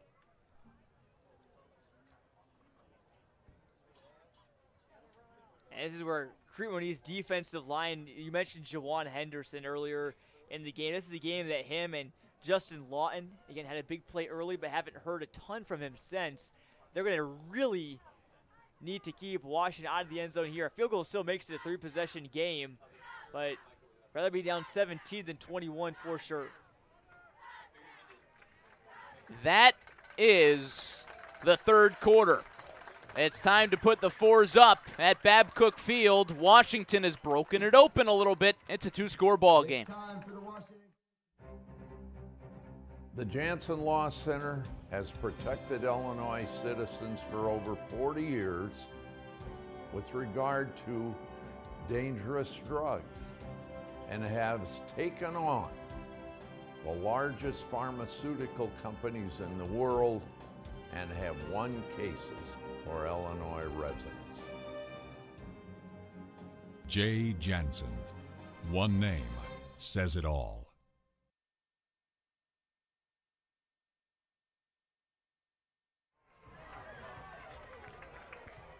We're marching to the opposite end of the field, and this crowd is up for grabs at Babcock Field in Washington, Illinois. It's the IHSA State Playoffs, Class 6A, two perennial powers, Crete-Monee and Washington.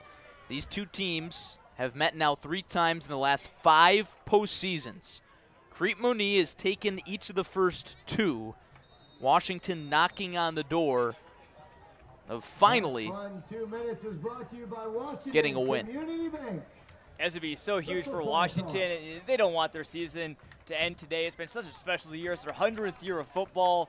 Daryl Crouch's final season as well. They won another game, and it could be a home game if they were able to hang on and Oakland Richards wins. Kanan McQuarrie pushes past one man and into the end zone. McQuarrie's second score of the ball game. And it's a familiar tale for the Panthers this year. The offense goes as Kanan McQuarrie goes. I had a feeling that McQuarrie, after being shut down most of the first half, would break through in the second. Obviously not, any big long plays like the last drive, but getting him in the end zone, that's what really counts. Devin Miller's extra point is high through the uprights. And good. Sounds like we're going to hear from our sideline reporter Michael Savoy here in a minute. And here he is. Hey guys, ever since that long run up the middle of the third quarter by McQuarrie, the Panthers punched it in for the first score of the game, and ever since they scored 3 unanswered touchdowns. And the Panthers have woken up, and the Washington team has since begun to show why they're one of the best in 6A, as they scored 3 unanswered touchdowns. Will Crete-Monee respond? Back to you guys. Thanks, Michael.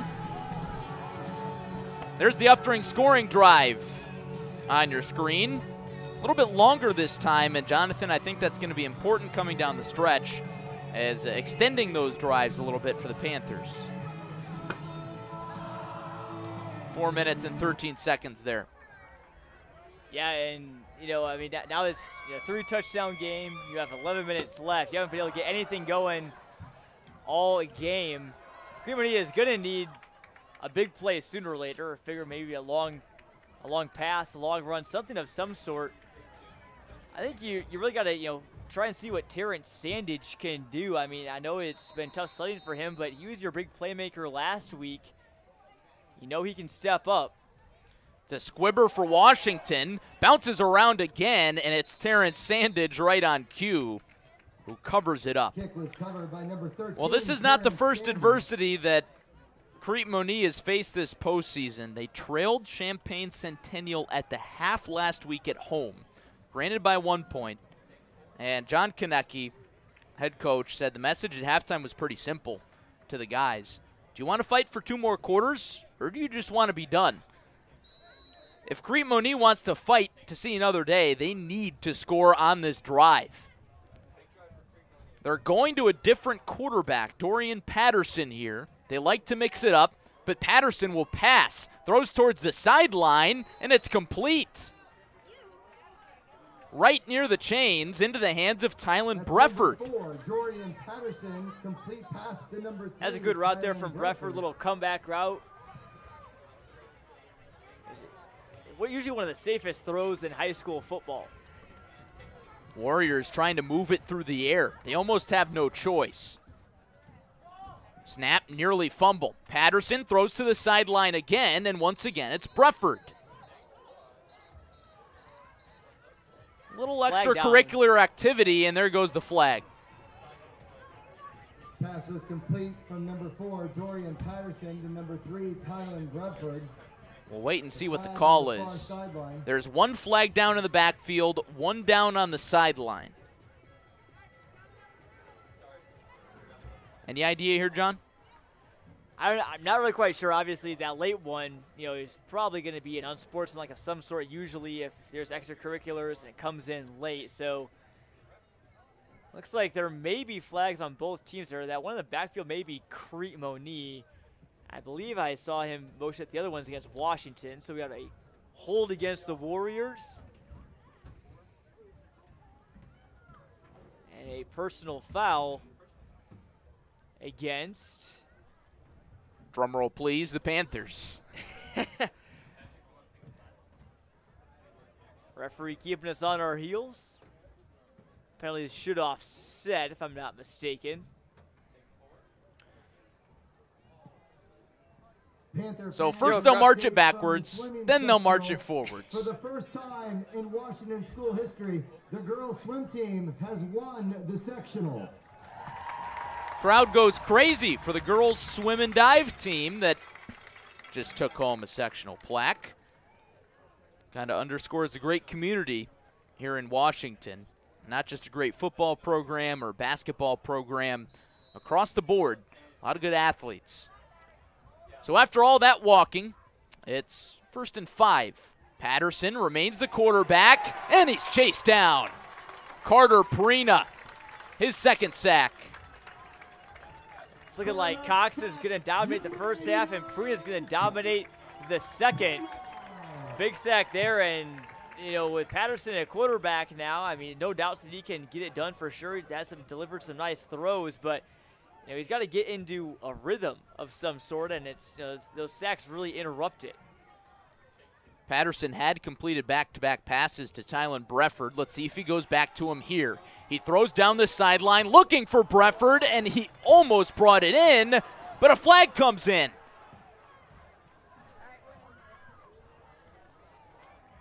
It's going to be pass interference of some kind. My bet is this goes on Washington. I think Brace and Barth have got a bit too aggressive. It was a late call. I think no one in the crowd was really expecting it. At least no one on the It is orange pass side. interference on Washington. So that'll be a 15-yard penalty. Always had to remember that you could say on Friday nights it's 15 yards, but now we're playing on Saturdays. And then on Sundays, it's obviously a spot foul, so it looks like Washington is in the driver's seat comfortably to have at least one more Saturday. For now, Crete-Monee trying to turn up the heat a little bit on the road. Patterson sends Bradford in motion. Pressure coming, another sack.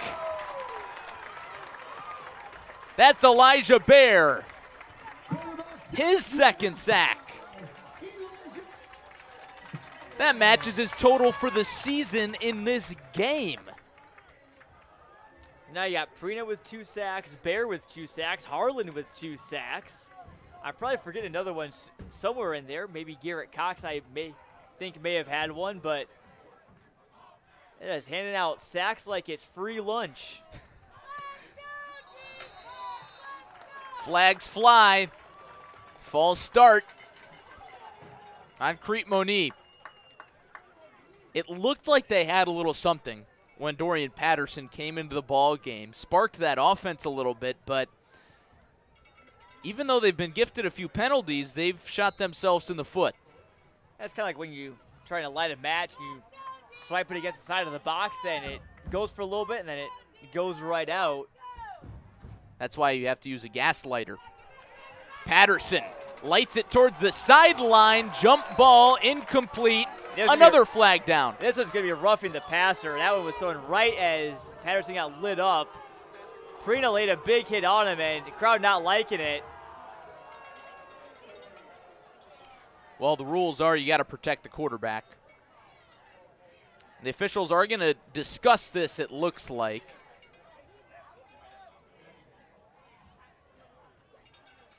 We'll see. Oh, it's a hold. Wow. So, hey, clean hit. Crowd loves it. Will Washington take the yardage or the down? They're going to decline it. I think that's just, shows you how much trust you got in your defense. I mean, 25 yards, regardless of who you're facing, is, tough to get if you're an offense. But against a Washington defense, good luck getting 25 here. Need something big. I expect them to probably go to the air here.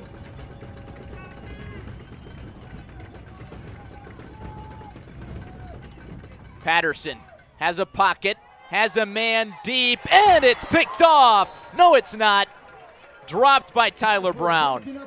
Almost had his second interception of the ball game and the season. Well, good things have come in twos for Washington today. You mentioned all those players that have 2 sacks earlier. That's almost Brown's second sack. And obviously one of their best things today, where's number 2 in Kaynon McQuarrie? So maybe that's Washington's lucky number, going for 2 wins so far in the playoffs as well. Darren Couch is back into the ball game. Not in the spot he'd like to be. Punting. Taking his time. Low line drive. Skips towards the 30-yard line. Burke watches it, and it's down by the Warriors. So under 10 minutes left in the fourth quarter. Kaynon McQuarrie, the story. 2 scores, whole lot of yards. He's been the guy today and all season long. Look at those numbers. And that's coming into today. If I'm not mistaken, those are actually, it's actually a graphic left over from last week. Still accurate, though. He has over 1,100 rushing yards and has 22 total touchdowns. But I think now he's, again, no official stats in front of us. I think he's probably over 1,500 yards and now at 27 touchdowns. That receiving one was his first of the year. They go away from McQuarrie and back to the junior. It's Hunter Reed. The flag comes out after the play. And by the looks of this, Washington is excited. It should be probably a late hit or a penalty of some sort against Crete-Monee. Frustration certainly building for the Warriors, although we don't know for sure if that's the call. It'll be a face mask. 5-yard face mask.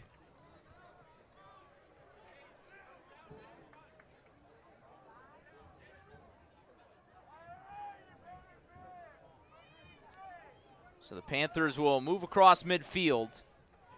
And the biggest factor now is the clock. In a 3-score game, this is a Warriors offense that is explosive, but on the ground. And at this point, that's a problem. Yeah, they're probably wishing that they could maybe bring back Laquan Treadwell and Lance Lenore for a couple extra games. Any eligibility? Probably not.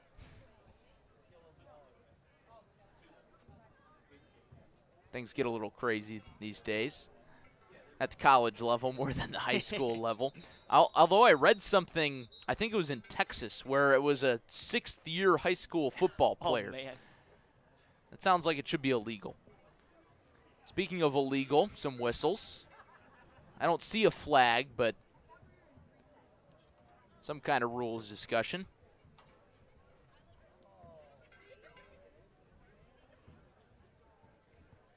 They're going to reset the play clock. And now get back to it. Hunter Reed still the man in the backfield. It wouldn't be surprising to me to see Kaynon McQuarrie stay on the sideline for the rest of this game, considering his work level.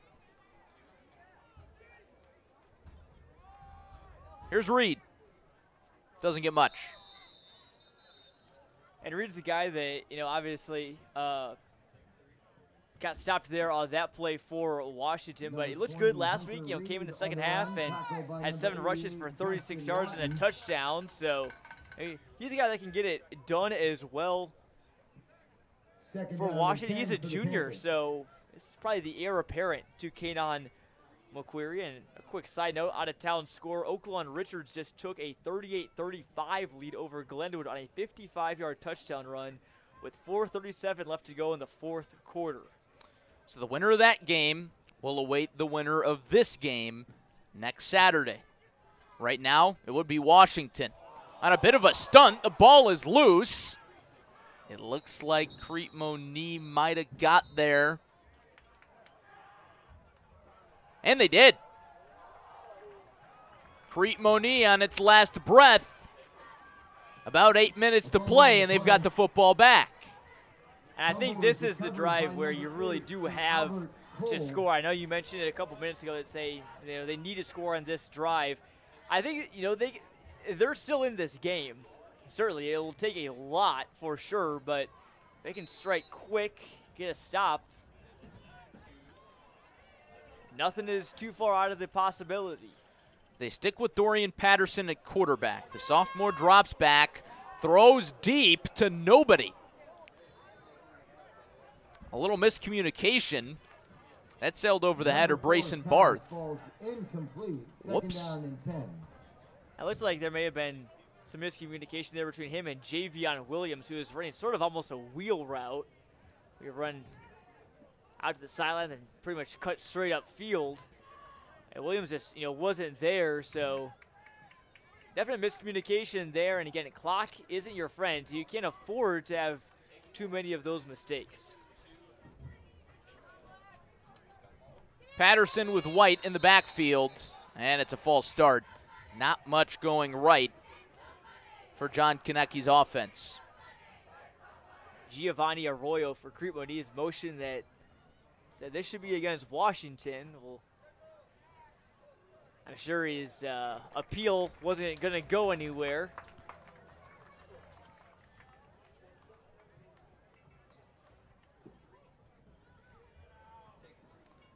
So the officials are discussing it. They initially signaled false start.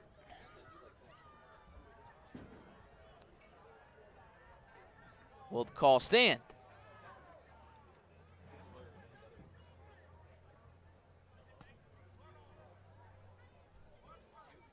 It will. Yeah, so now with the ball back on your own 43, it makes it second and about 15. So even though the clock's running, you still to remember to get first downs as well. I think that's important. Even something short would help. Patterson with something short to Cannon. Nowhere. Absolutely nowhere to go. Jace Harlan swarms him. Number 8, Sir Albert. What a monster game from the senior linebacker. I think obviously Cam McQuarrie right now at the moment the offensive MVP for Washington, but defensively, I think Jace Harlan's making a strong case.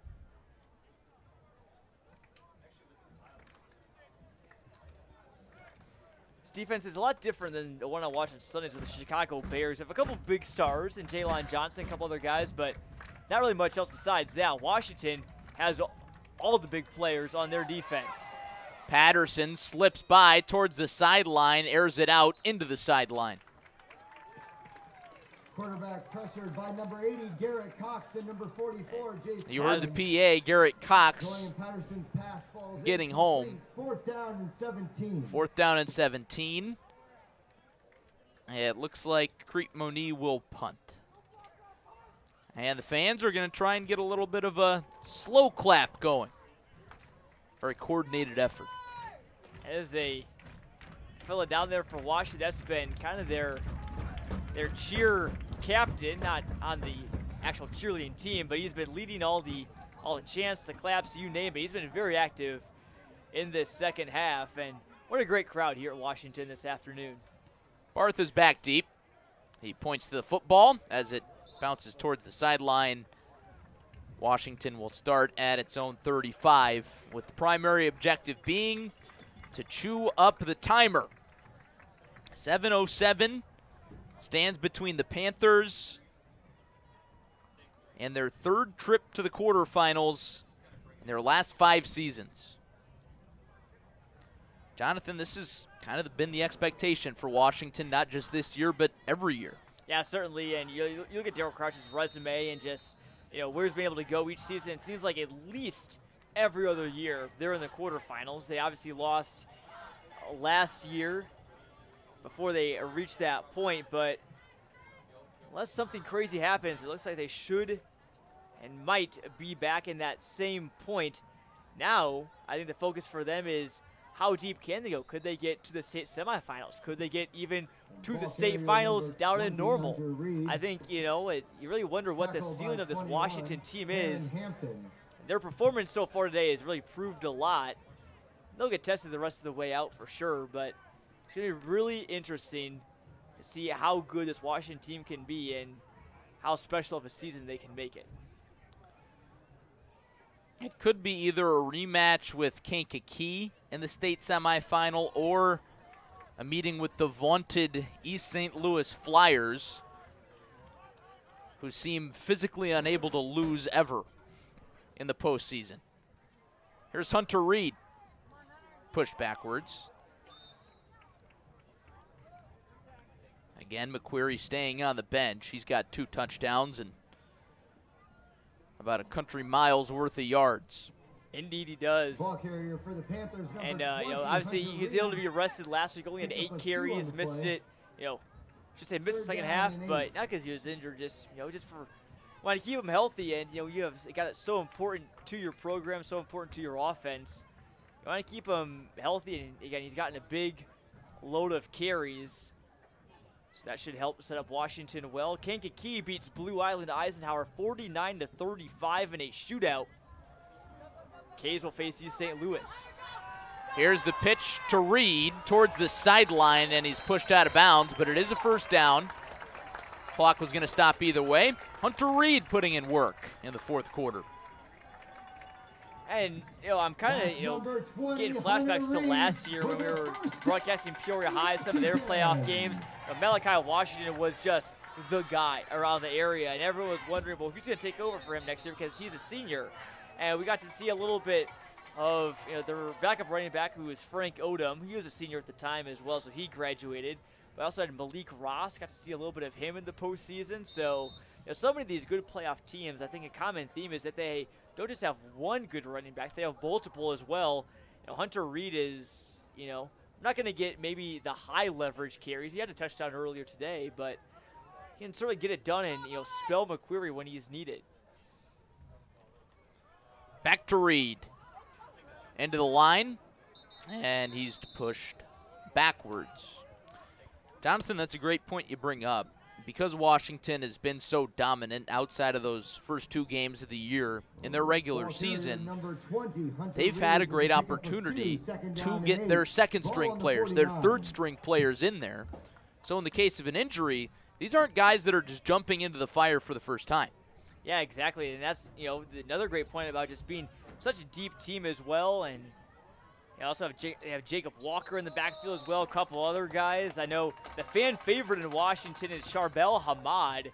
The student section goes wild every time he carries the ball, so maybe we'll see him later. That'll excite the crowd, but you look at Washington's stat sheet from last weekend, I think there were at least 8 guys that carried the football, and that's been a pretty common occurrence for them. And you look at what they've done this season. Kanan McQuarrie hasn't had to play in a ton of second halves, or at least the 4th quarter. You wonder what his stats would be like if he was playing in close games the entire season. He might have close to 2,000 rushing yards, and he still could reach that mark potentially this year. Looks like there's going to be plenty of ball game left for Kanan McQuarrie and company next week, awaiting the winner of Glenwood and Oaklawn Richards as Abraham Lincoln looks on.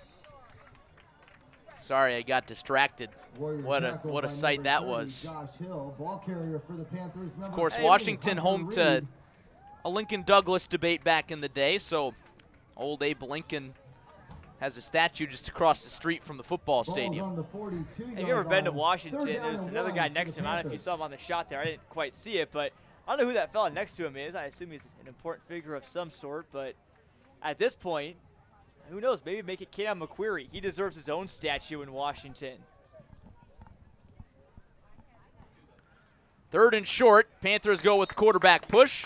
Not quite the tush push, but same result, first down. Tush push, the brotherly shove, you name it.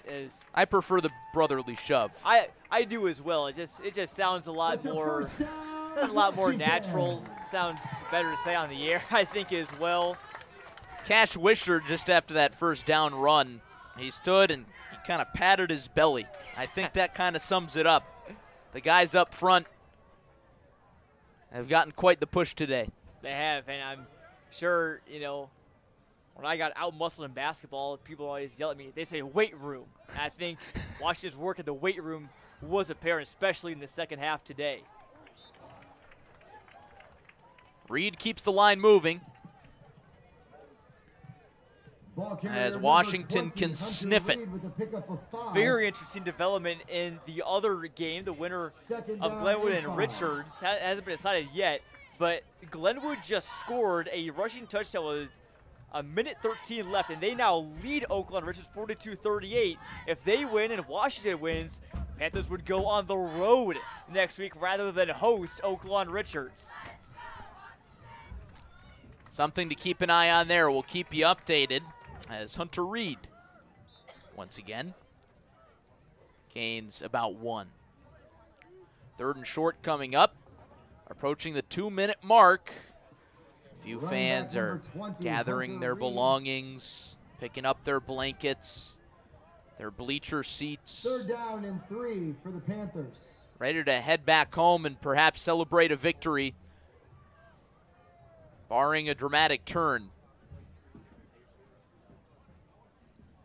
This crowd is waiting for it. Student section, they're sticking around. They're waiting for the Panthers to rush towards them. It was sure to be a great scene after the game. Reed dragged down past the chains. Stays on his feet. And now it's getting a little chippy. It looks like Big Rick was a little big mad for Washington. Running back was number 20, Hunter Reed. We were talking earlier in the week, Larry, and it's so funny. I figured I should mention it. He said, mention his Big Rick nickname. He said, it sounds like someone that should open a barbecue joint. So, I don't know, maybe Eric Doherty and the rest of the Panthers will have a barbecue. They'll maybe celebrate with a nice burger or something, but it'll take some time to cool down the sidelines. No reason to get any extracurriculars right now at this point of the game. Washington will enter victory formation.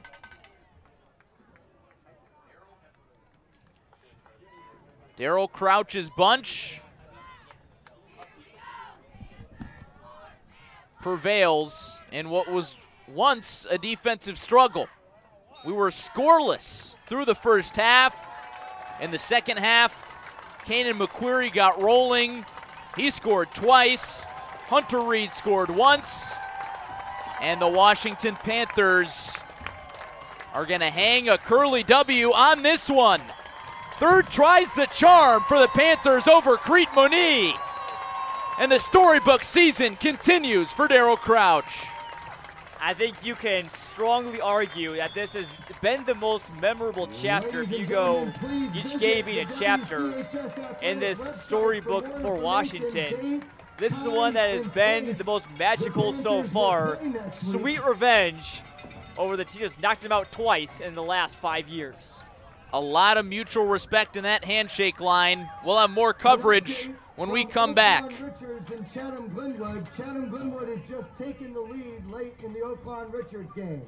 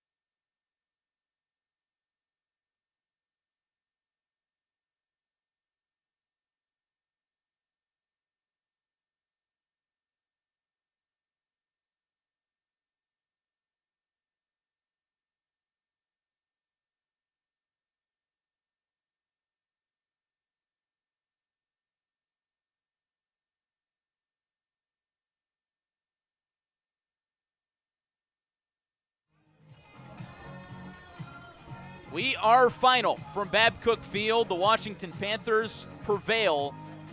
No score through the half, and then Kanan McQuarrie happened in the second half. Jonathan, I understand there's been a little drama in the playoff bracket. Unbelievable is the only way to put it at this point. Glenwood and Richards have been back and forth all game long. It looked like Glenwood maybe found the dagger with a touchdown with 1:13 left to put up 35-31. Guess what?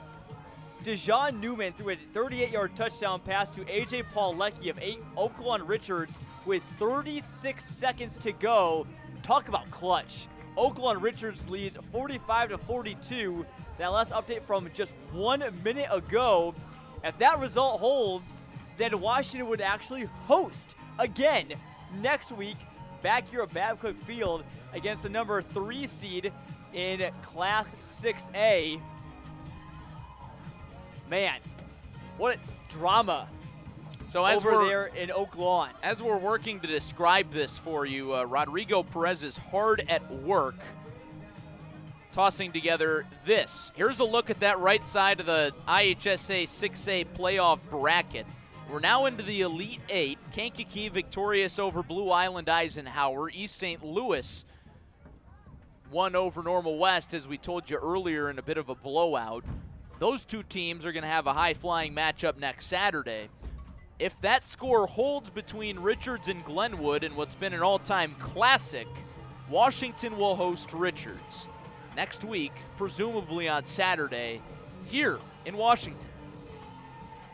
Man, unbelievable. Class 6A never disappoints, and no matter who wins that Glenwood-Richards game, I was expecting Glenwood to run a kickoff back for a touchdown and just win the game on the final play. You never know, but those are 4 extremely good football teams. Obviously, Kankakee, East St. Louis could be a very high-flying matchup. Tons of offense in that game. I think both defenses are pretty good as well. That's going to be 2 very similar, evenly matched teams. You know, Washington, Oaklawn, Richards, 2 teams that, you know, quarterfinals for them is not foreign territory. And this Washington team, they know how to win. They're getting hot. They have won, I got to count, 9 in a row. Yep. 9 in a row now. Good job. Hey, math isn't my strong suit, and going on 4 hours of sleep right now. But, you know, the only math that, you know, really matters from this one is, you know, Kanan McQuarrie plus this Washington defense equals a W. That's really, you know, what it came down to today. That defense really just held strong. Their offense, again, led by McQuarrie, really took off in the second half. And, can't believe it was close early on, because that second half just seemed like it was all Washington. It was. The Panthers found the extra gear in the second half. They get the job done. Crete-Monee finishes the season at 7-4. A tip of the cap to the Warriors, who graduated an elite group last year. They fall a little bit short of their goals this year. Washington will play on. They await the winner of Oaklawn, Richards, and Glenwood. That does it for our coverage this evening in Washington. For our entire hardworking crew, for Josh Messenger, our director, for Rodrigo Perez, our producer, for my partner, Jonathan Michael, and Michael Savoy down on the sidelines, this is Larry Larson saying thank you for joining us, and so long from Washington. The Panthers play on.